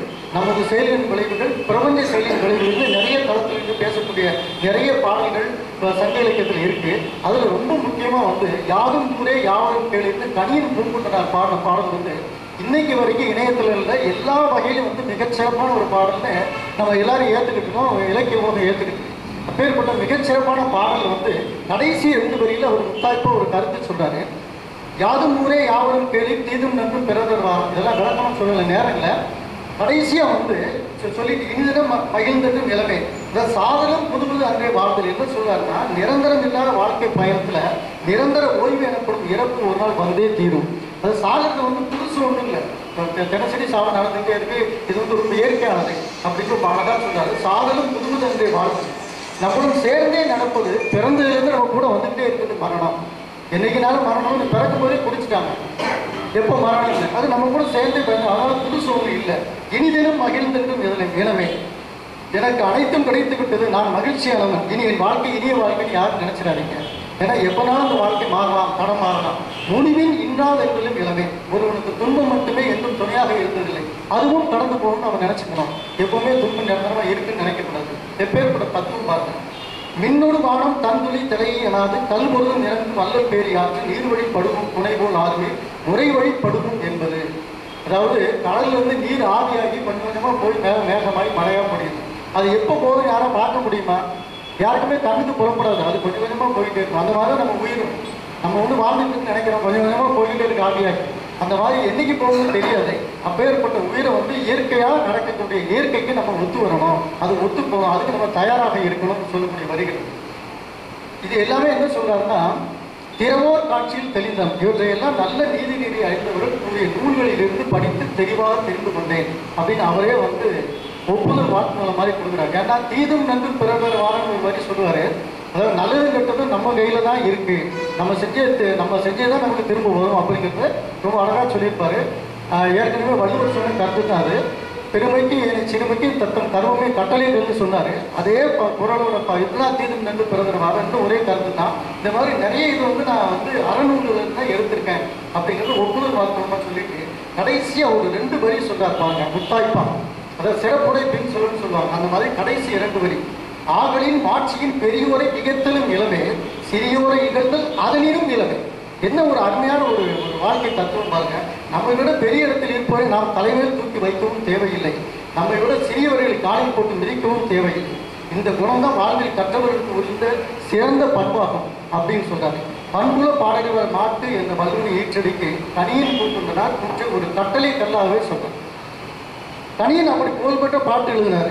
ஆனால் நம்ம காலநிலை புலவர் பாருங்க, இவர் வந்து எப்போவுமே புலவர்கள் எங்கே போனால் சண்டை போட்டு இருப்பாங்க. நிறைய தெரியும் உங்களுக்கு. பழைய காலத்தில் 2 புலவர்களுக்கு இடையில வந்து சண்டை போட்டு ரொம்ப அந்த நயமான இதெல்லாம் நம்ம பாரதியார் கூட ஒரு அந்த எட்டயபுரம் மாசவை கவிஞர் ஒரு ஆள் இதாக இருந்தது, அவருக்கு ரொம்ப போட்டி போட்டுக்கிட்டு இருந்தார். அந்த மாதிரி காலநிலை புலவரும் அதிமதுரை கவிராயர் அப்படின்னு ஒரு 14ஆம் நூற்றாண்டில் தஞ்சையில் அரசாண்ட இசைநகர மன்னன் திருமலை ராயனோட அவைக்கள புலவராக இருந்தார். அவங்க 2 பேருக்கு எப்பவுமே 7ஆம் பக்கம். இந்த ஒரு எல்லல் சுவைக்காக இந்த பாடம் யாரும் இருந்து பேசக்கூடாது, சாதாரண ஆளுங்களே எழுதக்கூடாது, அப்பேற்பட்ட கவிஞரை இருந்து அவர் என்ன செய்வாருங்கிறதுக்கு இந்த ஒரு பாடல் உண்டாகும். அவர் அதிமதுரை கவிராயர் பாடுறாரு. மூச்சு விடும் முன்னே 300ம் 400ம் ஆச்சென்றால் 1000 பாட்டாகதோ. நான் வந்து மூச்சு விடுறதுக்கு முன்னாடி 300 கவி பாடுவேன், 400 கவி பாடுவேன். ஆட்சின்னு சொல்றதுக்கு முன்னாடி 1000 பாட்டு பாடுவேன். பேச்சென்ன வெள்ளக்கவி காலம் எதனை என்னுடைய கள்ளக்கவி கடையை கட்டு அப்படின்னு சொன்னார். எதற்கு இந்த வெட்டி பேச்சு வெள்ள கவி காலமே உங்களுடைய கள்ளக்கவி கடையை கட்டிட்டு போ நிறைய கட்டு அப்படின்னு காலமேகத்தை பார்த்து அதிமதுர கவிராய் பாடுறாரு. அதுக்கு பதில் உடனே இந்த அவையெல்லாம் அதிர்ச்சியாக நிற்குது. உடனே பதில் கொடுக்குறாரு காலமேக புலவர். அவர் எப்பேற்பட்டாரு? இம்மென்னு முன்னே 700 மென்னூறும் அம்மென்றால் 1000 பாட்டாகதோ. இம்முன்னு சொல்றதுக்கு முன்னாடி 700 பாடல் பாடுவேன், 800 பாடல் பாடுவேன். அம்மென்று சொன்னால் 1000 பாடல் நான் பாட வல்லவன். சும்மா இருந்தால் இருந்தேன், எழுந்தேன் ஆயின் பெருங்கால மேகம் பிழாய். அதாவது கவிராயரே, நீ சும்மா இருந்தால் நானும் பேசாமல் இருப்பேன், என்னை சீண்டி பார்க்காதே. நான் கொதித்து எழுந்தேன் ஆயின் பெரும் கால மேகம், அதான் அடைமழையாக பொழிஞ்சிருவேன். பொழிவே அறிவாய் சிறுவனே, அதை பிழாயின்னு சொன்ன பிள்ளை, அதாவது குறுக்கள் விகாரம் சிறுவனேன்னு வந்து அவரை சொல்லி ரொம்ப அழகாக வந்து கேலி பண்ணவருக்கு பதில் பாடல் பாடினாரு நம்ம கவி காலமே. ஒரு சக புலவரை இகழ்ச்சியாக பார்த்தா அந்த புலவர்கள் இருந்திருக்காங்க. ஆனால் உயிரே இல்லாத சவுக்கு கட்டைகளை கூட உதாரணமாக தன்னோட வாழ்க்கைக்கு உதாரணம் சொன்னார் ஒரு நடிகர். அந்த நடிகர் நாகேஷ்ட போய் ஒரு முறை வந்து வானொலி பேட்டி கேட்டாங்க. நீங்கள் வந்து ரொம்ப கஷ்டப்பட்டு ரொம்ப சிரமப்பட்டு நடிக்கிறீங்க ஒரு காட்சியில், உங்கள் கூட நடித்த சக நடிகர் வந்து அந்த பேரை தட்டிட்டு போயிருந்தாரு, உங்களுக்கு அது பேரே கிடைக்கல, நீங்கள் கஷ்டப்பட்டு உழைச்சதுக்குள்ள பலன் கிடைக்கலன்னு நீங்கள் வருத்தப்படுவீங்களா அப்படின்னு வானொலி பேட்டியில் நாகேஷ் போய் கேட்குறாங்க. உடனே நாகேஷ் சொல்கிறாரு, நான் ஒரு உதாரணம் உங்களுக்கு சொல்கிறேன், இந்த சவுக்கு கட்டை பார்த்துருக்கீங்களா அப்படின்னு கேட்டால் சவுக்கு கட்டை பார்த்துருக்கேன், அந்த கட்டடம் கட்டும் போது பார்த்து அந்த சவுக்கு கட்டை வந்து ஆரம்பத்தில் இருந்து அந்த சவுக்கு கட்டையை வரிசையை அடுக்கி வச்சு அது மேலே ஏறி நிற்பாங்க, அந்த கட்டணம் கட்டுவாங்க, இந்த சாரம் கட்டி இந்த சாரத்தில் எல்லா வேலையும் நடக்கும், வர்ணம் பூசுறது எல்லாம் நடக்கும். எல்லாம் முடிஞ்சதுக்கப்புறம் அந்த திறப்பு விழா அன்னைக்கு, அந்த கட்டடம் திறப்பு விழா அன்னைக்கு அந்த சவுக்கு கட்டையெல்லாம் கட்டடத்துக்கு பின்னாடி எங்கேயும் கூட மறைச்சு போட்டு அங்கேருந்து ஒரு எங்கேயாவதோ ஒரு வாழைமரத்தை எடுத்து 2 வாழைமரத்தை வாசல் எடுத்து வச்சு அதுக்கு போட்டுட்டு அது பெரிய கம்பீரமாக நிற்கும். ஆனால் அந்த வாழைமரம் வந்து என்ன ஆகுன்னு பார்த்தீங்கன்னா 3 நாள் தான் அந்த குழந்தைகளும் பிச்சுட்டு போயிடும். அந்த வாழைக்காயை தூக்கி மாட்டு போட்டுருவாங்க, அதை அப்படியே வண்டியில் போட்டு நேரத்துக்கு குப்பை தொட்டு போட்டுருவாங்க. ஆனால் அந்த சவுக்கு கம்பு அடுத்த கட்டடத்துக்கு தயாராக தன்னை அர்ப்பணிக்க தயாராக வந்து அந்த கட்டடத்தின் மூலையில் ஒழிச்சிருக்கோம். அப்பேற்பட்ட சவுக்கு கம்பாக நான் இருக்குன்னு நினைக்கிறேன், ஒரு வாழை மரமாக நான் இருப்பதற்கு ஆசைப்படவில்லை அப்படின்னு ரொம்ப அழகாக சொன்னார் நாகேஷ். அந்த சவுக்கு கட்டணம் நம்ம இழப்புன்னு நினைக்கிறோம், அப்படி இகழ்வாக நினைக்கக்கூடாது. அந்த சவுக்கு கட்டையை கூட தன்னோட வாழ்க்கைக்கு உதாரணம் எடுத்த மிகப்பெரும் நடிகன். அதனால தான் வந்து நகைச்சுவை மன்னனா நாகேஷ் வந்து எல்லாரோட மனசில் இருந்தார் அப்படிங்கிறதுக்கு அந்த உதாரணம் சொல்கிறேன். அவர் பல்லாண்டு காலம் மக்கள் மனதில் ஆட்சி செய்தார் என்பதை இந்த மாபெரும் அவையில் பதிவு செய்து இந்த பாடலின் பண்பு அவர்கள் இருக்குது. அதனால தான் இந்த கதையை உங்களுக்கு சொல்ல வந்தேன். மகாகவி பாரதி வளர்த்த பண்பு அப்படின்னு பார்த்தீங்கன்னா பாப்பா பாட்டிலிருந்து பண்பு வளர்க்குற பாரதி. ஓடி விளையாடு, உங்களுக்கு எல்லாம் தெரியும், ஓடி விளையாடு பாப்பா நீ ஓய்ந்திருக்கலாம் அது பாப்பா, கூடி விளையாடு பாப்பா சொல்லிட்டு ஒரு குழந்தையை வையாதே பாப்பா. சின்ன வயசுலேருந்தே சொன்னான் குழந்தை வையாத. ஏன்னா அங்கங்கே ஆட்கள் வந்து சொல்லிக் கொடுப்பாங்க, வசைப்பாடு எப்படின்னு சொல்லிக் கொடுப்பாங்க, அதெல்லாம் இருக்கக்கூடாது. ஒரு குழந்தை வையாதே பாப்பான்னு சொல்லிட்டு சாதிகள் இல்லையடி பாப்பா உள்ள தாழ்ச்சி முயற்சி சொல்ல பாப்போம், அதையும் சொல்லிக் கொடுக்கணும். சாதிகள் இல்லை, குலத்தாழ்ச்சி சொல்லக்கூடாது அப்படின்னு ரொம்ப அழகாக வந்து பாப்பா பருவத்திலிருந்தே வந்து பாரதி வந்து பாடம் கற்றுக் கொடுக்குறான். ஒரு பண்பாக இருக்கணும், பாடலிருந்து இருக்கணும் அப்படிங்கிறத கற்றுக் கொடுக்கணும். பகைவனுக்கும் அருள்வாய் நன்னெஞ்சேன்னு அவன் தான் சொன்னான். இந்த இந்த பண்புல பாடலியோட பாட்டு எடுத்தோன்னா முதல்ல எனக்கு ஞாபகம் வந்து பாரதி தான். இந்த விளக்கு எழுதுறதுக்கு முன்னாடி எனக்கு அவன் தான் ஞாபகம் தான், பகைவனுக்கும் அருள்வாய் நன்னெஞ்சேன்னு. இப்போ அதான் முதல்ல நான் எடுத்தேன். அப்போது இந்த பாரதியோட வாழ்க்கையில் இது ஒரு சின்ன நடந்த சம்பவம். சுதந்திர போராட்டத்தில் பாரதி நிறைய இதெல்லாம் பண்ண உடனே ஆங்கிலேய படை வந்து ஒரு கைது வந்து வாரத்தில் பறிச்சுட்டாங்க. வாரத்தை படுத்துச்சோன்னா இவர் வீட்டில் மறைஞ்சிருக்காரு, வீட்டில் இருக்காரு, வீட்டை தேடி வரமாட்டாங்க, வீட்டில் இருக்காரு. அப்போ அந்த சமயத்தில் அவரோட நண்பர் வந்து அவரை தேடி வந்து, ஐயா உனக்கு வந்து தெரியாதா அவனோட வாரத்தை வந்து ரத்தாயிடுச்சு, நான் சென்னைக்கு போகிறேன், நம்ம 2 பேரும் சென்னைக்கு போகலாம் அப்படின்னு சொன்னாலும் பாரதிக்கு வந்து பயங்கர சந்தோஷம் மகிழ்ச்சி. அப்போ வாரத்தை ரத்தாயிட்டோட பையன் குதிச்சு எந்திரிச்சு உடனே சென்னைக்கு வண்டியே போயாச்சு. செல்லம்மா பொண்டாடிக்கு கூட சொல்லலை. செல்லம்மா தேடி தேடி பார்க்க அங்கே பார்க்க இங்கே பார்க்க ஒரு பக்கம் ஆளாக காணும், எங்கேயா போனா இருந்தாலும் எங்கேயா போகிறது திருத்த மாதிரி போயிட்டாரு அப்படின்னு சொல்லி வருத்தப்பட்டு இருக்கா வீட்டில். இவர் நேரம் சென்னைக்கு ரயிலேறி போயிட்டாரு. போகிற வழியில் ஒரு வக்கீல் இவர் தெரிஞ்சவர் வந்து என்ன பாதிக்க வந்திருக்கீங்கன்னு கேட்குறாரு. உடனே பாரதி சொன்னார், இந்த நண்பர் தான் சொன்னார் எனக்கு வந்து வாரம் ரத்தாயிட்டு அப்படின்னு. யார் சொன்னா? தெரியாமல் நீங்கள் போய் சென்னையில் போய் மாட்டிட்டு நீங்கள் உள்ளே போய் உங்களுக்கு நெரிசல் எடுக்க போகலாம், நீங்கள் பேசாமல் வாங்க வீட்டுக்கு சொல்லிட்டு திரும்ப அந்த வேற ஒரு ரயிலில் வந்து வீட்டுக்கு கூப்பிட்டு வந்துடுறாங்க. வீட்டுக்கு கூப்பிட்டு வந்து வந்தோடனே செல்லம்மா வீட்டில் இருக்கா. ராத்திரி இந்த மகிழ்வுத்தில் வந்து அந்த வக்கீலும் அவங்க அந்த பாதையை வந்து இறங்குறாங்க. உடனே செல்லம்மாட்ட விளக்கம்னு சொல்லி அந்த வக்கீல் சொல்கிறார், இந்த மாதிரி தெரியாமல் போயிட்டாரு இவர், நல்ல வேலை நான் பிடிச்சேன், இல்லைன்னா அது பிடிச்சி புரிய கலத்திப்பாங்க, வீட்டுக்கு வந்து சொல்லி வீட்டில் வந்து விட்டுட்டாரு. விட்ட உடனே மறுநாள் அந்த கூட்டிகிட்டு போனார் பாருங்க சென்னைக்கு, அந்த நண்பர் வார அந்த நண்பர் வீட்டுக்கு வந்து இவர் பார்க்கறதுக்கே வராரு. வந்தவொடனே செல்லமாவுக்கு கடுகடுன்னு மோகம், விழியெல்லாம் சிவக்குது. இப்படி ஒன்று பண்ணிட்டே இருந்துச்சு, இப்படி வந்து சேர்த்து விட்டுட்டேன்னு சொல்லிட்டு ஏச போகிற அளவுக்கு கோப வேஷமாக பக்கத்தில் வராங்க. அந்த அவர்கிட்ட வராங்க.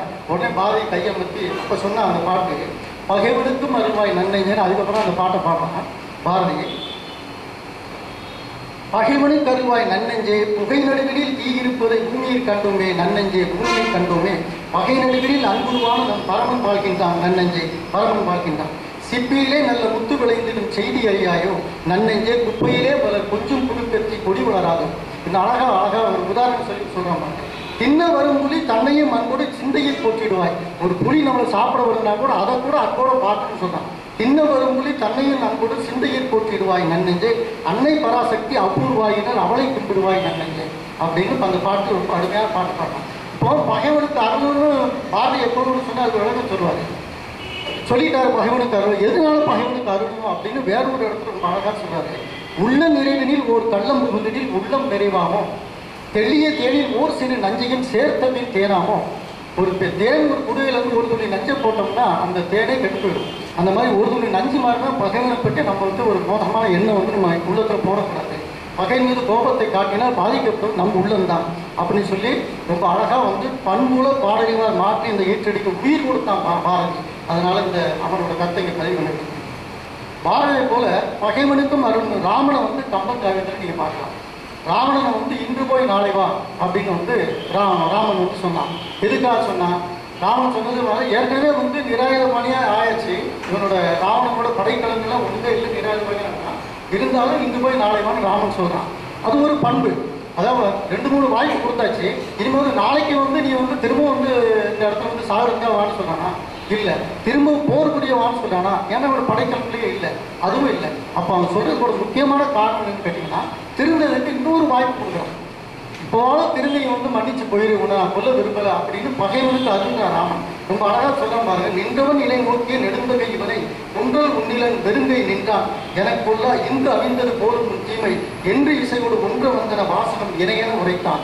சொல்லிட்டு சொல்றான், ஆலையா உனக்கு அமைந்தன மாறுதம் மறைந்த ஊழை ஆயின கண்டனை இன்று போய் போர்க்கு நாளை வா என நல்கின நாட்டு இளம் கம்பின் வாழை தாவல் கோசல நாடு உண்டை வள்ளல்.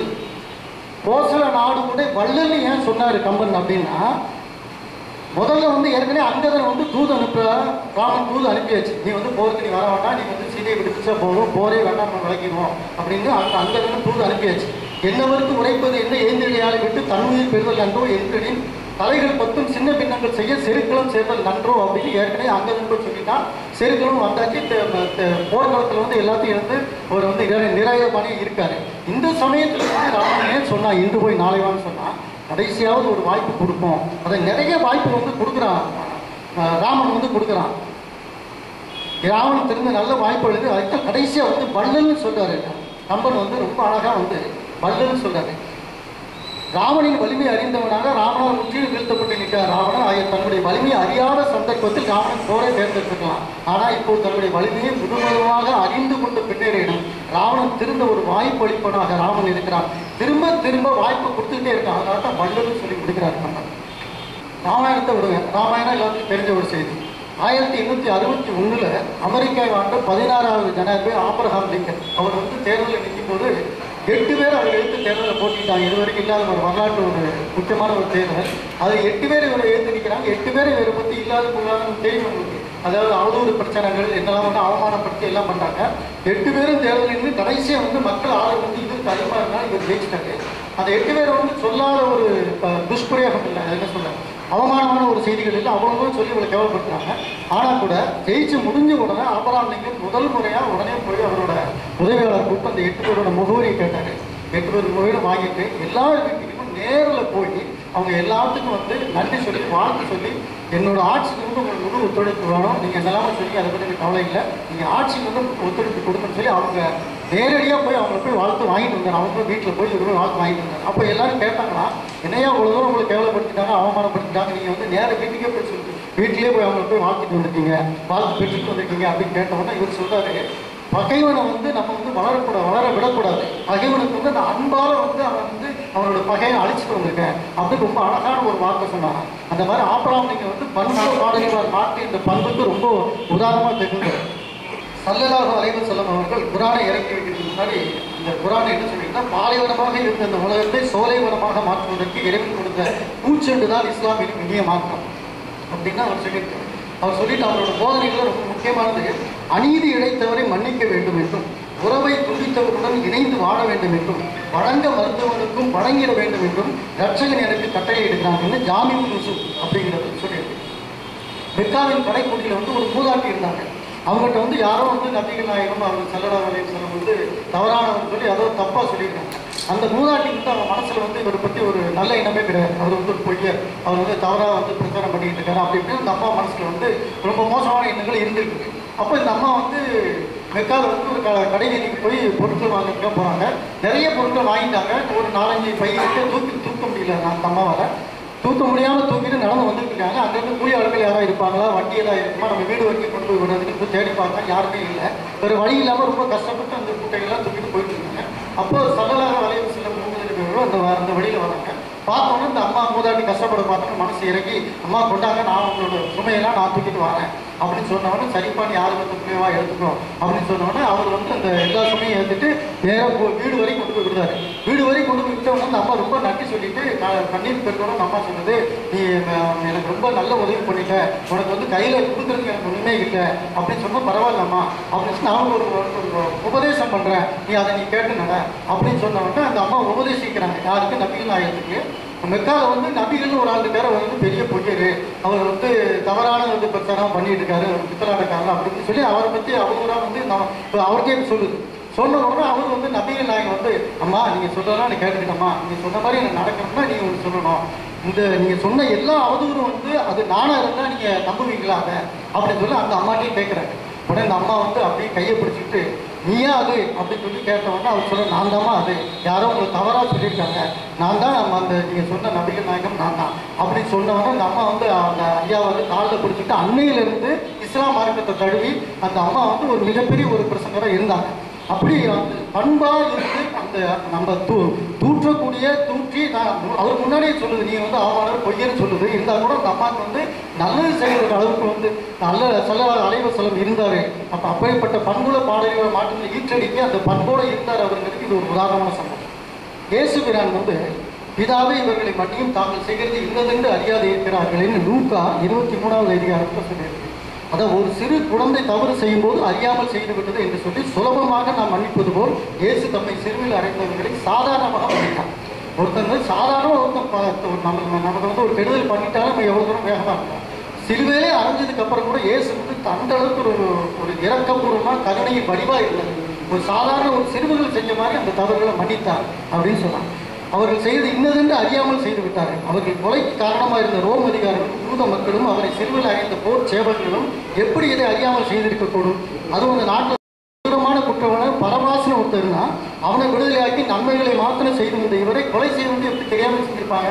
கண்டிப்பாக தெரிஞ்சுதான் செஞ்சுருக்காங்க. அப்படி தெரிஞ்சால் கூட அவங்க வந்து சிறியவர்கள் போல செஞ்சுட்டாங்க, அவங்க வந்து மன்னித்து விடுங்கள் அப்படின்னு சொல்லி அவங்களுக்கு வந்து பகிரங்கமாக அவங்களுக்கு வந்து மன்னிப்பு ஒழுங்காக ஏற்றுக்கிறாங்க. அப்பேற்பட்ட பண்பு வந்து இயேசுக்கு இருந்தது.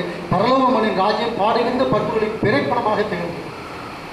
முனைப்பாடியாரோ அறநீதி சாரம் அப்படின்னு முனைப்பாடிய ஒரு தமிழ் இலக்கியம் இருக்கு.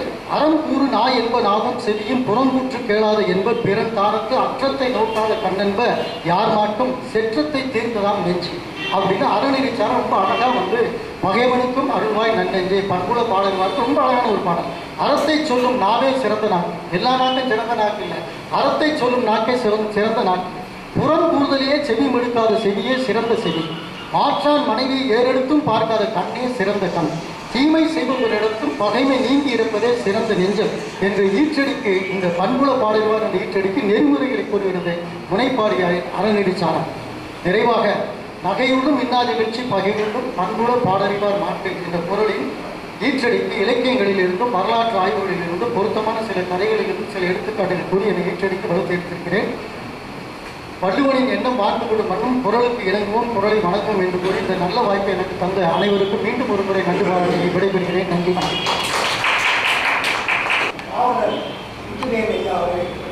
சிறப்பான ஒரு ஆய்வை தன்மையை ஐயாவுடைய அங்கீகாரம் ஒவ்வொரு நிகழ்ச்சிகளில் இருந்து அவர்கள் மிக அற்புதமான கருத்துக்கள் அவருடைய உழைப்பு கடின உழைப்பு ஐயா அவர்களுக்கு நன்றி தெரிவித்து இப்பொழுது கலந்துரையாட நல்ல கேள்விகள் கேட்கலாம். ஆழமான ஒரு சொற்பொழிவுக்கு நீங்கள் முழுமையாக கவனித்தீர்கள் என்றால் ஆளுநர் தெரிவிக்கிறார். உங்கள் கேள்வி உங்களுடைய அறிவாற்றலை பலப்படுத்தும். என்ன கேள்வி இல்லையா? அவர் தெளிவாக சொல்லிட்டாலும் பிடிச்சிருக்கீங்களா? சான்றோர் பெருமக்களே, அன்றைக்கிடையே திருக்குறள் முத்துவேல் அவர்கள் அவன் இப்பதான் அவளுக்கு திருக்குறளை சேர்த்துக்கிட்டு வரணும். நெல்லை முத்துவேல் தான் சொல்லுவார். அந்த திருக்குறள் முத்துவேல் என்று திருக்குறள் முருகனுக்கு தொடக்கத்தில் சொல்லி அவர் வளர்ந்திருப்பதைப் போல திருக்குறள் முத்துவேல் அவர்கள் ஆழமான பல செய்திகளை தந்திருக்கிறார். இந்த பாட்டை நினைச்சு பாருங்க. 995வது பாடலில் 100வது அதிகாரத்தில் பரிமேலழகர் வச்சிருக்கிறாரு. பண்புடைமையில் நகையுள்ளும் இன்னாது இகழ்ச்சி. 2வது அடிக்கு முன்னால் உள்ள அடி துணை புரியுது. 2வது அடிதான் இன்றியமையாது. விளையாட்டா கூட யாரையும் கேலி பண்ணிடாதீங்க. அவன் சில வேளையில் என்ன செஞ்சிடறோம், கொஞ்சம் ஏமாளியா இருந்தா கொஞ்சம் வெள்ளியா இருந்தா அவரை அள வச்சிடறோம். நாம சிரிக்கணுங்கிறதுக்காக இன்னொருவரை அள வைக்கலாமா? வள்ளுவர் கடுமையா நிற்கிறார். நீங்க நகையாடுவதற்காக, நீங்கள் நகைச்சுவையாக பேசி மகிழ்வதற்காக யாரோ ஒரு அப்பாரியை இப்படி இகழ்ந்து கொண்டு போகலாமா? நீங்க பண்பாளர்கள், பகைவருக்கு நல்லது செய்ய வேண்டியவங்க. இந்த நுட்பத்தை அழகாக முத்துவேல் கண்டார். பகையுள்ளும் இன்னாது இகழ்ச்சி அப்படிங்கிற நிலையில நகையுள்ளும் இன்னாது இகழ்ச்சி பகையுள்ளும் பண்பு அறிவார். பாடு அறிவார் பிறருடைய துன்பத்தை. இந்த பாடு பழக்கதைன்னு சொல்லியா, பாடு அறிவா பிறருடைய துன்பத்தை கொஞ்சம் எண்ணி பார்த்தோம்னா எந்த சூழ்நிலையிலையும் பண்பாளராகிய நீங்கள் பகைவர்க்கும் கூட தீமை செய்ய மாட்டீங்க. அவர்கள் எடுத்துக்கிட்ட மிக மறுமையான ஒரு செய்தி பாரதியாருடைய பாடல். பகைவர்க்கும் அருள்வாய் நன்னெஞ்சே. நீங்க பகைவர்களுக்கு அருள்வாய்த்தீங்கன்னா நீங்கள் நல்ல நெஞ்சமுடைய பண்புடையாளர்கள். பாரதியார் திருக்குறளுக்கு பல இடங்களில் விளக்கங்கள் தந்திருக்கிறார். அந்த திருக்குறளுக்கு விளக்கம் தந்ததுனாலதான் அவர் 3 பேரும் பாராட்டி பேசுறார். தமிழ் அழியாது, எந்த சூழ்நிலையிலும் அழியாது, என்றும் உள்ள தென்தமிழ். அதுக்கு ஒருவர் கம்பர், இன்னொருவர் இளங்கோ, மற்றவர் திருவள்ளுவர். இந்த 3 பேரை சொல்லும் போது சிலப்பதிகார செய்யுளை கருதியும், சிலப்பதிகாரத்தில் 30 காதை வருது. அந்த செய்யுள் அமைப்பு இருக்கு இல்லையா, அவர் காதையோடு மட்டும் இல்லை வரிப்பாளர்களையும் தர்றார். காதல் வரி, வேட்டுவ வரி, காதை என்ற தலைப்புக்கு மாறாக மற்றவையெல்லாம் வந்திருந்தாலும் இந்த செய்யுளுடைய அழகை பார்க்க வேண்டும் என்றால் அது இளங்கோ. அடுத்ததாக கம்பரை பார்க்கின்ற போது இறைவன் ஒருவன், அவனுக்கு உருவம் கிடையாது, குறிகளால் காட்டிட முயல்கிறோம்.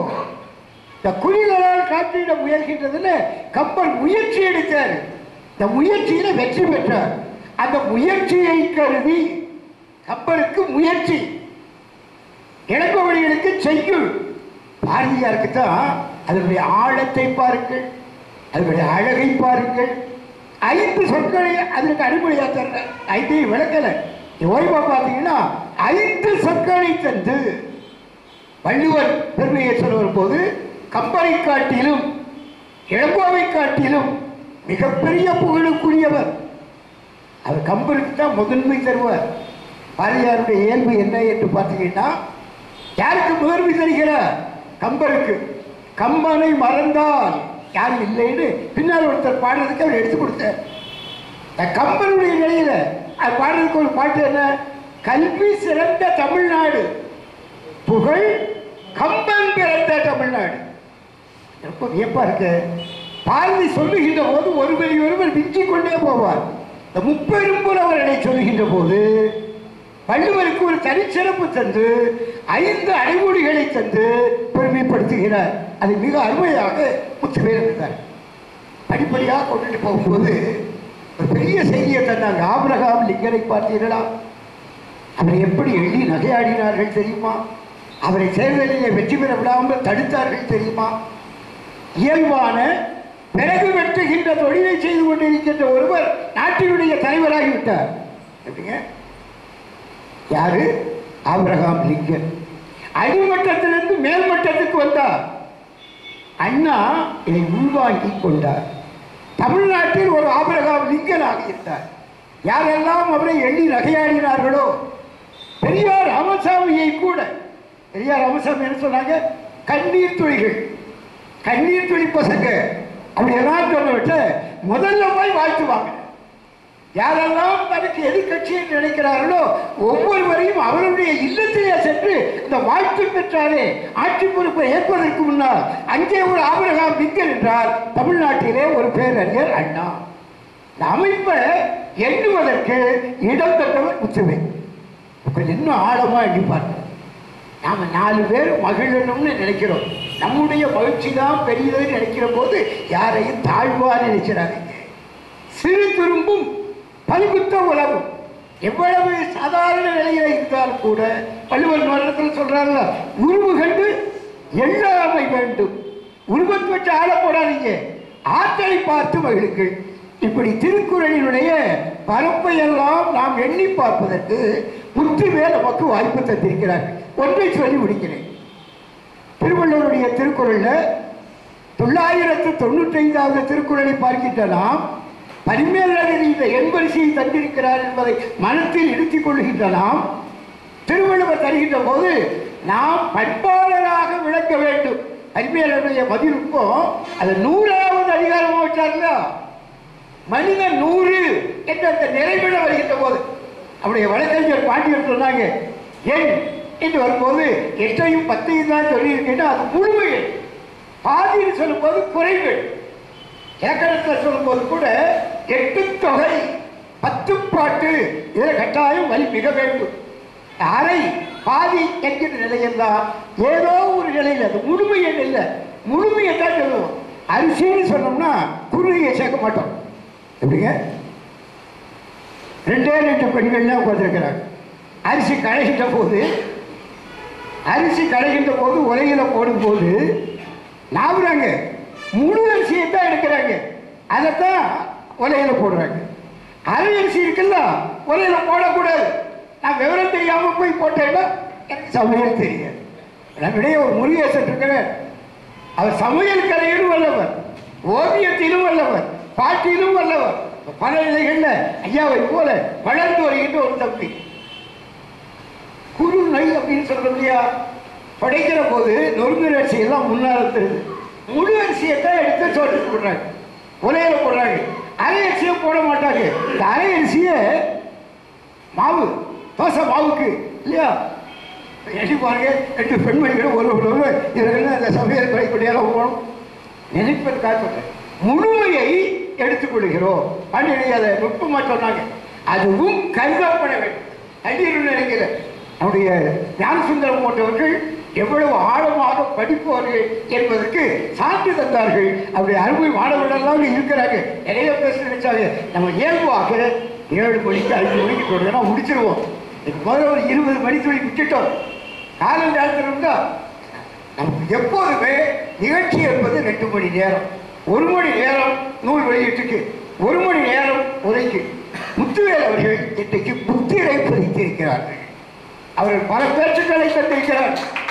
பேச்சுக்களை தருகின்ற போது அவர் திரியிடத்திலிருந்து ஒரு செய்தியை எடுத்து காட்டுகின்ற போது சில இலக்கண நூல்களில் 18 கணக்குமுறையெல்லாம் எடுத்து பார்க்கும் போது அவர் தரும்போது நான் ஒன்றை சொல்லி முடிக்க வேண்டும்.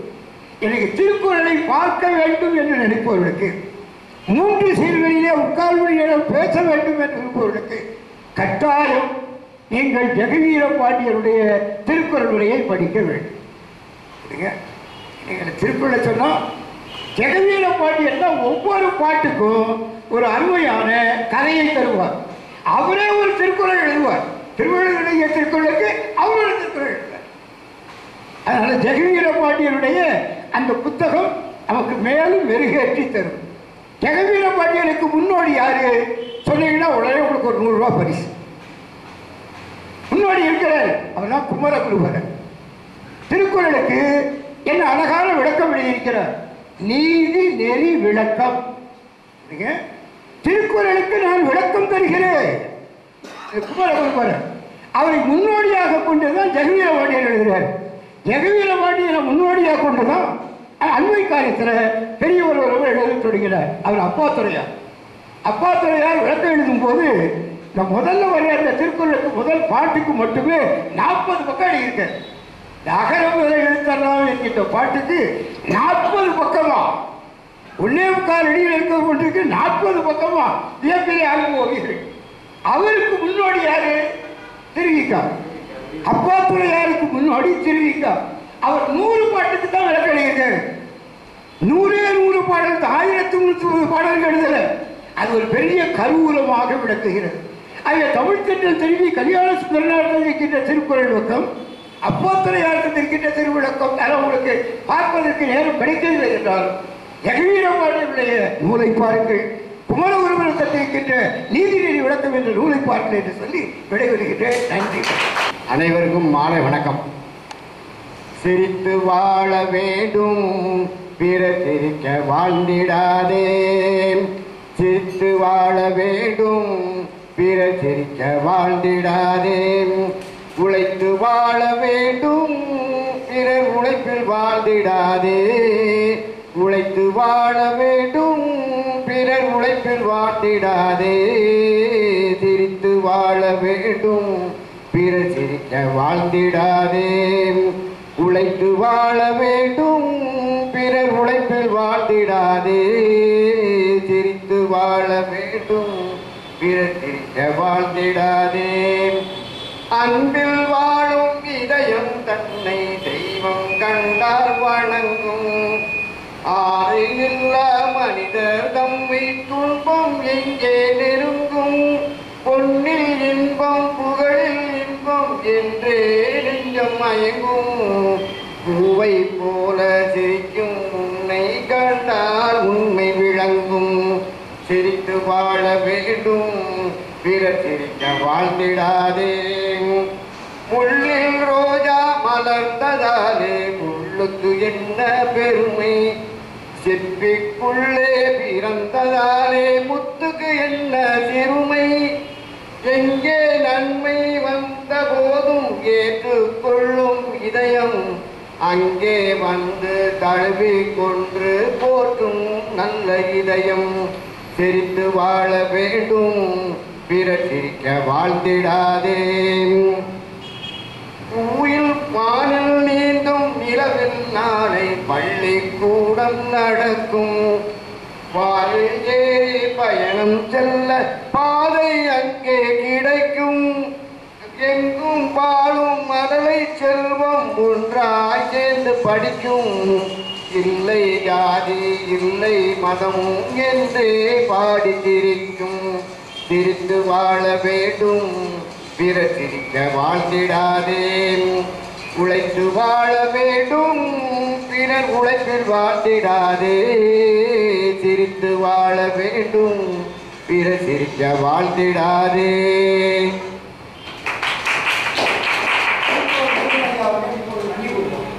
உலக திருக்குறள் தகவல் மையத்தின் சார்பாக இருபெரும் நிகழ்வுகள் நடந்தேறியிருக்கின்றன.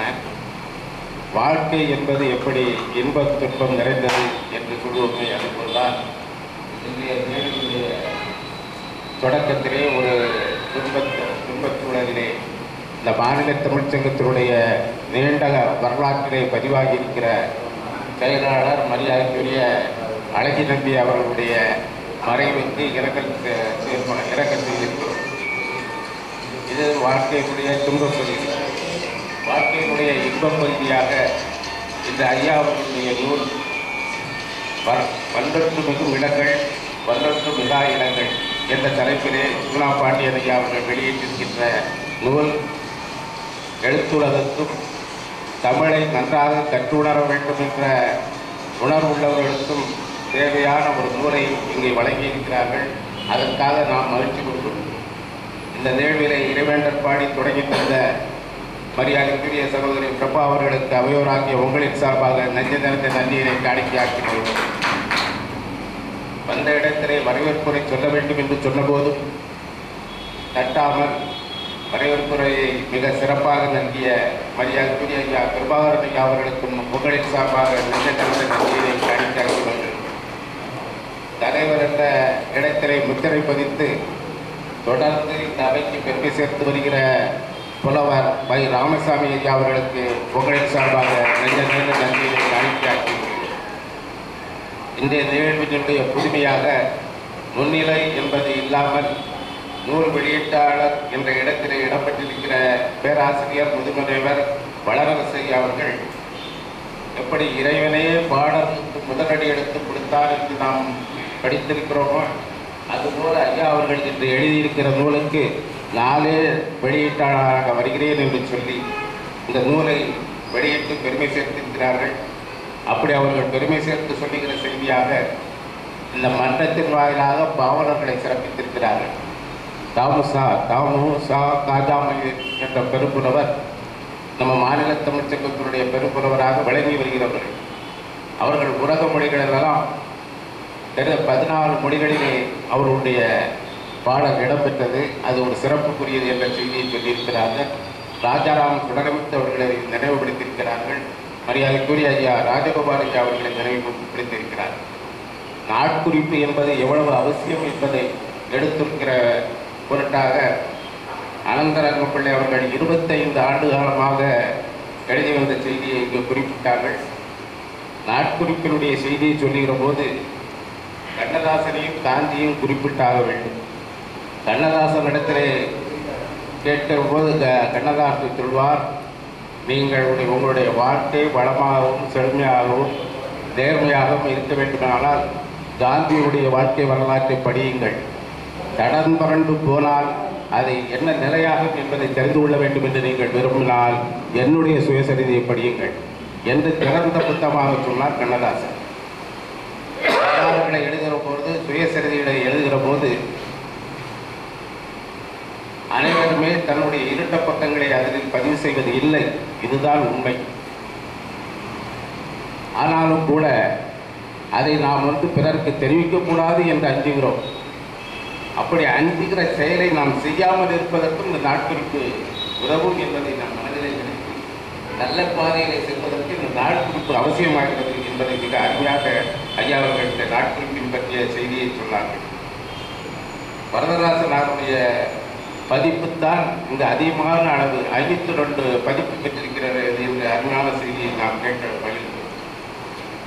பரிமேலழகர் பற்றிய சிறப்பை எல்லாம் சொல்லி எத்தனையோ பேர்கள் உரை எழுதியிருந்தாலும் பரிமேலழகர் உரையைத்தான் நாம் பின்பற்றி வருகிறோம். அதற்குரிய காரண காரியங்களை எல்லாம் ஐயா அவர்கள் சொன்னார். அறியாத செய்தியாக இன்று நான் சிலரும் தெரிந்திருக்க கூடும் என்று கருதினேன். திருவள்ளுவரின் தந்தை பேராடி மாமி, நான் இன்னைக்கு தான் தெரிஞ்சுக்கிட்டேன். எத்தனை பேர் எனக்கு தெரிஞ்சு சரி, நீங்களும் தானுங்க எல்லாரையுமே சேர்த்து இருக்கிறவர்கள்லாம் அறிஞர்கள் மக்கள். நமக்கு தெரியலேன்னு சொல்லலாம், மற்றவர்களுக்கு தெரியலேன்னு சொல்றதுக்கு நமக்கு டைம் கிடைக்கும். எப்படி ஒருவர் நூலை இன்னொருவர் திருத்தக்கூடாது என்று இருக்கிறதோ அதே போன்று நம்மை பற்றி சொல்லி எனக்கு தெரியாது. நான் முதலாக இந்த செய்தியை இந்த அரங்கத்தின் மூலம் நான் தெரிந்து கொண்டேன். அதே மாதிரி வள்ளுவர் எங்கே பிறந்தாரு, எங்கே இருந்தார், எங்கே போனார், இதில் பலவேறு குளறுபடிகள் இன்னும் திருத்தப்பாடு இல்லை என்பது ஒரு பக்கம் இருந்தாலும் கூட அதை நிறைவு செய்கிற அளவிலே குமரி மாவட்டத்திலே அவர் பிறந்திருக்கிறார். கரியப்பட்டினம் என்ற இடத்திலே சென்னையிலே வாழ்ந்திருக்கிறார். அவருடைய நூல் மதுரையிலே அரங்கேற்றப்பட்டிருக்கிறது என்ற செய்தியெல்லாம் ஐயா அவர்கள் இன்று நமக்கு தந்திருக்கிறார்கள்.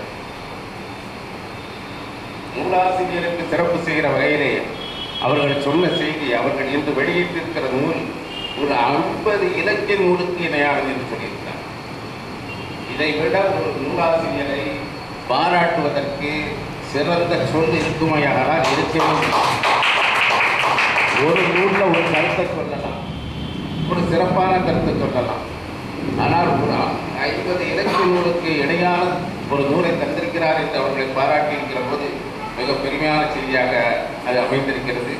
அதுபோல்தான் சிலருக்கு பாயிரம் எழுதியவர் யார் என்று பல பேரும் தவித்துக் கொண்டிருந்த நேரத்திலே ஐயா பாண்டியன் அவர்கள் செங்குட்டு வந்தால் அதை தந்திருக்கிறார் என்று சொல்லியிருக்கிற செய்தி மிக வியப்புக்குரிய செய்தி. அதையும் ஐயா அவர்கள் குறிப்பிட்டிருக்கிறார்கள்.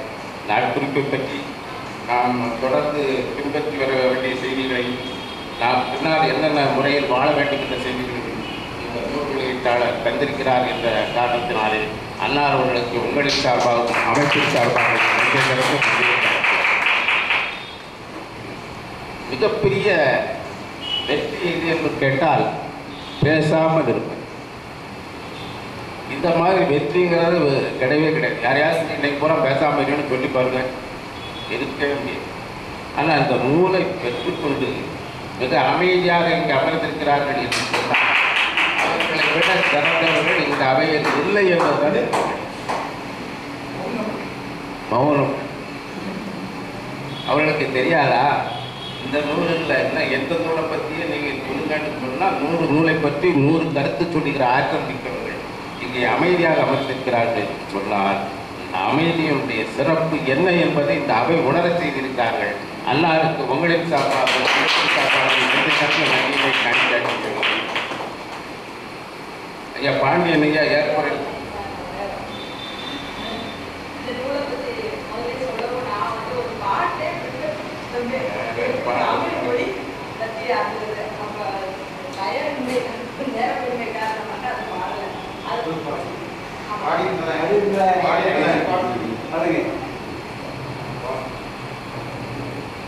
இது இன்னோட முடிஞ்சு போற செய்தி இல்லை.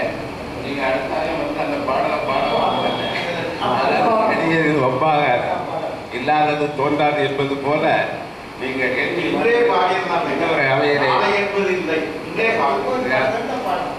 நீங்கள் உங்க அவையும் இருக்கிறது ஐயாவை ஏற்படும்படியா நீங்களும் அவை இந்த அவையிலே பதிவு செய்ய வேண்டும் என வேண்டி பாருங்கள். உங்களுடைய ஐயா பாண்டியன் ஐயா அவர்கள் தன்னுடைய ஏற்புரையிலே தனக்கு காலத்தினால் உதவி செய்தவர்கள் யார் என்ற அடையாளத்தை தன்னுடைய ஆசிரியர்கள் தன்னை பின்பற்றி வருபவர்களையும் அடையாளம் கட்டி இதுதான் நடுநிலைமை என்று சொல்வது. அப்படி அவர்கள் அருமையான செய்தி இங்கே பதிவு செய்திருக்கிறார்கள். அவர்கள் பதிவு செய்ததில் எதிகை முறைகளை பற்றியும் பத்தினி பட்டியலை பற்றிய செய்திகள்லாம் சொன்னாங்க. அது எப்பவுமே சொல்லாதான் பத்தினியார்னு கேட்டால் எப்பவுமே கண்ணை யாரும் தெரியும், யாராச்சும் தான் போட்டால் நீ சொல்ல மாட்டான். அது ஏன்னே தெரியவும் மாட்டேங்குது. இதுதான் பத்தினி பட்டியல்.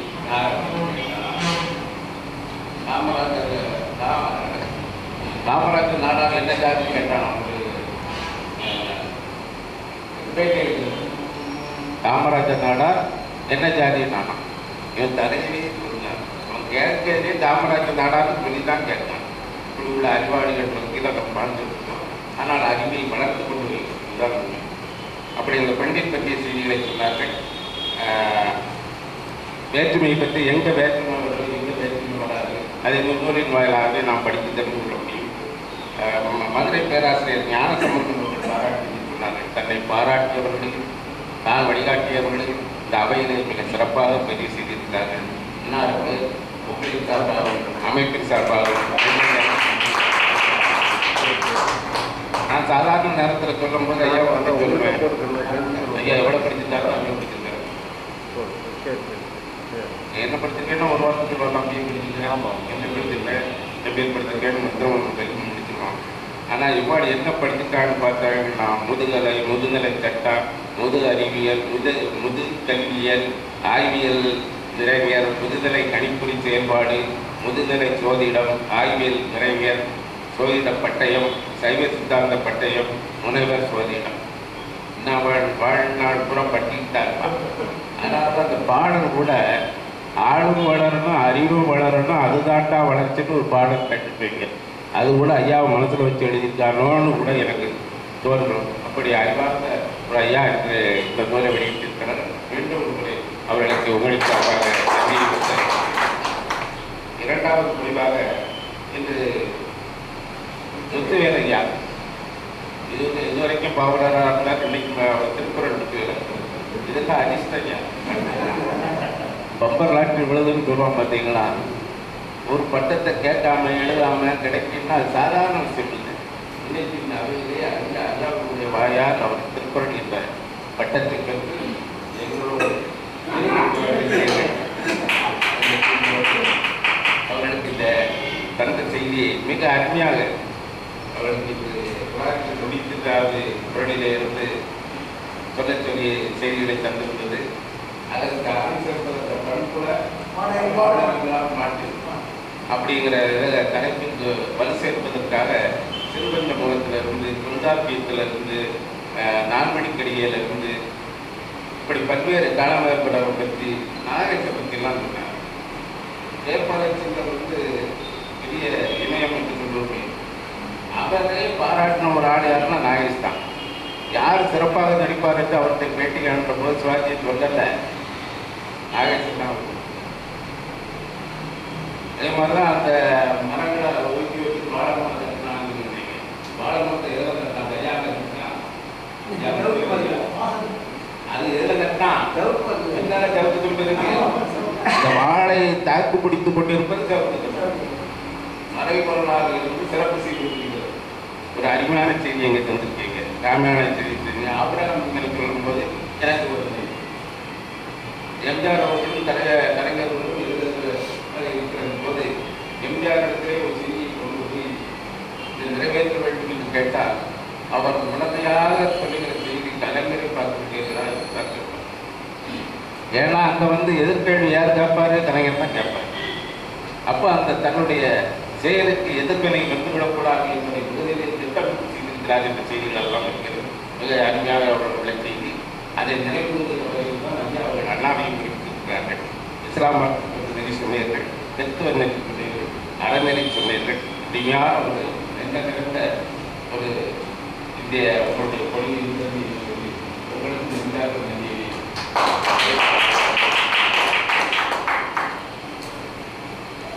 வைராஜா ஒரு செய்தி தந்திருக்காங்க. ஒரு விருதளிப்பு விழா, 3ஆம் ஆண்டு துவக்க விழா. ஐயா 26ஆம் தேதி டவுன்ல நடக்குது. அந்த விழா அந்த லெட்டர் நான் அப்படியே படிச்சுருக்கேன். ஏன்னா நான் உள்வாங்கலை, இப்போ தான் கையில் தரேன். தந்து அது என்ன ஐயாது 3ஆம் ஆண்டு துவக்க விழா 26ஆம் தேதி கூலைக்கடை வீதியில் நடக்கு. தலைமை ஆர்வம் தலைமையேற்று நடத்துகிறாரு. மணிமாலா சிவராமன் அவர்கள் வாழ்த்து சொல்கிறாங்க. வரவேற்புரை சிவராம் சொல்கிறாரு. பேரவை குறிப்பு ஜெயபாலன் சொல்கிறார். சிறப்புரை மாரியப்பன் அவர்கள் தமிழ்துறை திராவிடர் பல்கலைக்கழகம் அவர்கள் வந்து சிறப்புரை ஆற்றுகிறார்கள். வாழ்த்துறையாக நாதன் அவர்கள் புறவரர் திருநெல்வேலிக்கு விட்டு அவர் செய்கிறார்கள். பாலசுப்ரமணியன் அவர்கள் படுகிறார்கள். முனைவர் பிரகாசன் சங்கரன் மாரசாமி ஏற்புரை செல்லுமணி அவர்கள் ஏற்றிருக்கிறார்கள். நிகழ்ச்சி பிரபு அவர்கள் சொல்கிறார்கள். நன்றியுரை சொல்கிறார்கள். குரல் பீடம் என்று கவிஞர் பாப்பா கூறுகிறார். செல்லுமணி அவர்கள் நூல் தெரிந்த மேற்கு என்ற குரல் பீடம் அவருக்கு வழங்குகிறார்கள். சிறுகதை திருப்பி என்ற கவிஞர் சக்திவேலன் அவர்களுக்கு சிறப்பு செய்கிறார்கள். நாடகவேந்தருக்கு ஏஆர்ஜி அருணாச்சலம் அவர்களுக்கு சிறப்பு செய்கிறார்கள். குரல் நெறி பரப்புவர் புலவர் வை ராமசாமி ஐயா அவர்கள் என்பதை இந்த அவை அறிவதற்காக அவர்களுக்கு சிறப்பு செய்கிற கூட்டத்திலே நாமும் கலந்து கொண்டு சிறப்பிக்க வேண்டும் என்ற வேண்டுகோளோடு இந்த செய்தியை உங்களுக்கு தந்து நிறைவு செய்கிறேன். இந்த நிகழ்வுக்கு வருவதிலிருந்து முக்கியமான செய்தி கடைபிடிப்பார் சொல்வார்கள். ஐயா நூலெல்லாம் தூக்கிட்டு வந்து அந்த நூலை வெளியிடுவதற்கு என்ன சிரமம்லாம் பட்டிருப்பாங்கன்னு தெரியும். ஆனால் அதை குறைக்கும் பொருட்டு சவுந்தரராஜன் ஐயா, பேராசிரியர் ராதா ஐயா, கனகராஜ் ஐயா, சிவானந்தம் ஐயா, பிள்ளை விநாயகம் ஐயா, நவநீதம் ஐயா, நமச்சிவாயம் ஐயா, முத்துவேல் ஐயா, பாப்பாக்குடி முருகன், வெற்றி செல்வன், கிருபாகரன், குணசிங்கி அவர்கள் எல்லாம் இந்த நூலை வாங்கி பெருமை சேர்த்திருக்கிறார்கள். அன்னாருக்கும் நெஞ்சறிந்த நன்றிகளை கூறி என் நன்றி உரையை நிறைவு செய்து விடுகிறேன். நன்றி வணக்கம்.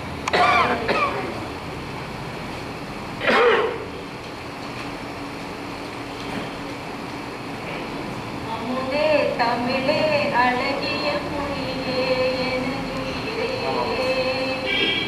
அமுதே தமிழே அழகிய மொழியே தரும் தமிழ்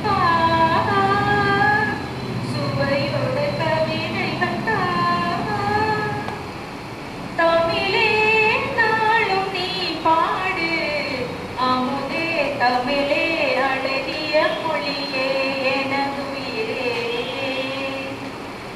தேனூரும் தேவாரம் இசை பாட்டின் ஆதாரம் தேனூரும் தேவாரம் இசை பாட்டின் ஆதாரம் தமிழிசையே தனியிசையே தரணியிலே முதலிசையே மூன்மெழுகாய் முருகும் கரையும் அதில் உலகம் மறந்து போகும் பூங்குயிலே என்னோடு தமிழே நாளும் நீ பாடு அமுதே தமிழே அழகிய மொழியே எனதுயிரே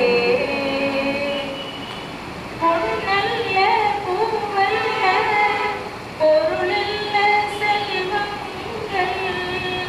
பொன்னல்ல பூவல்ல பொருளல்ல செல்வங்கள் கலை பலவும் பயில வரும் அறிவு வளம் பெருமை தரும் என் கனவும் நினைவும் இசையே இசை இருந்தால் மரணமேண்டு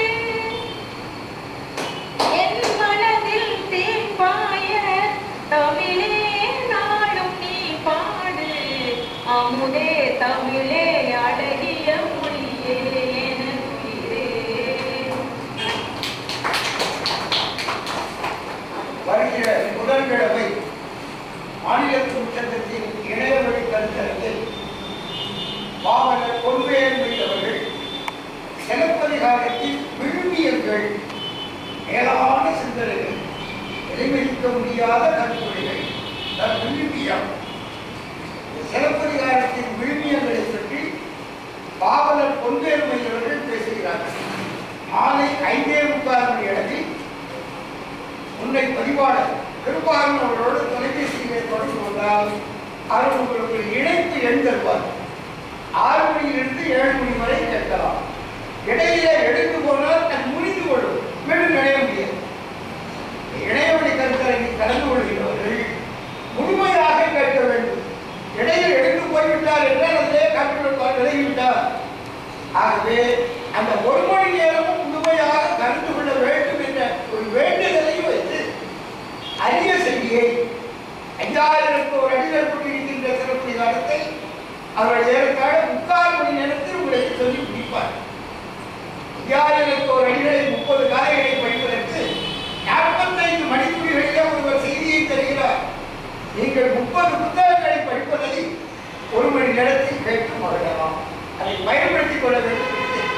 அடுத்த காலக்கிழமை சனிக்கிழமை முகுந்தர் அவர்கள் அருமையான ஒரு சொற்பொழிவு காமத்துப்பாலை நிறுத்தி பேசுகிறார். பலரினும் மீது காமம் சிலர் அதை செப்பி தலைப்படுவர். மிக மிக மென்மையானது காமம். அதிலே 100க்கு 10 பேர் கூட தேர்வதில்லையே. சிலர் பலரல்ல 100க்கு 100 பேர் தேர வேண்டாமா? ஆசைப்படுகிறோம். ஆனால் ஆற்றல் அற்றவராக இருக்கிறோமே, அந்த ஆற்றலை போற்ற வேண்டாமா பெருக்க வேண்டாமா என்று தூண்டுவதற்கு பேராசிரியர் முகுந்தர் அவர்கள் நமக்கு ஒரு நல்ல பேருடைய காமத்துப்பால் இருந்து தெரிகிறார். அதில் இன்னும்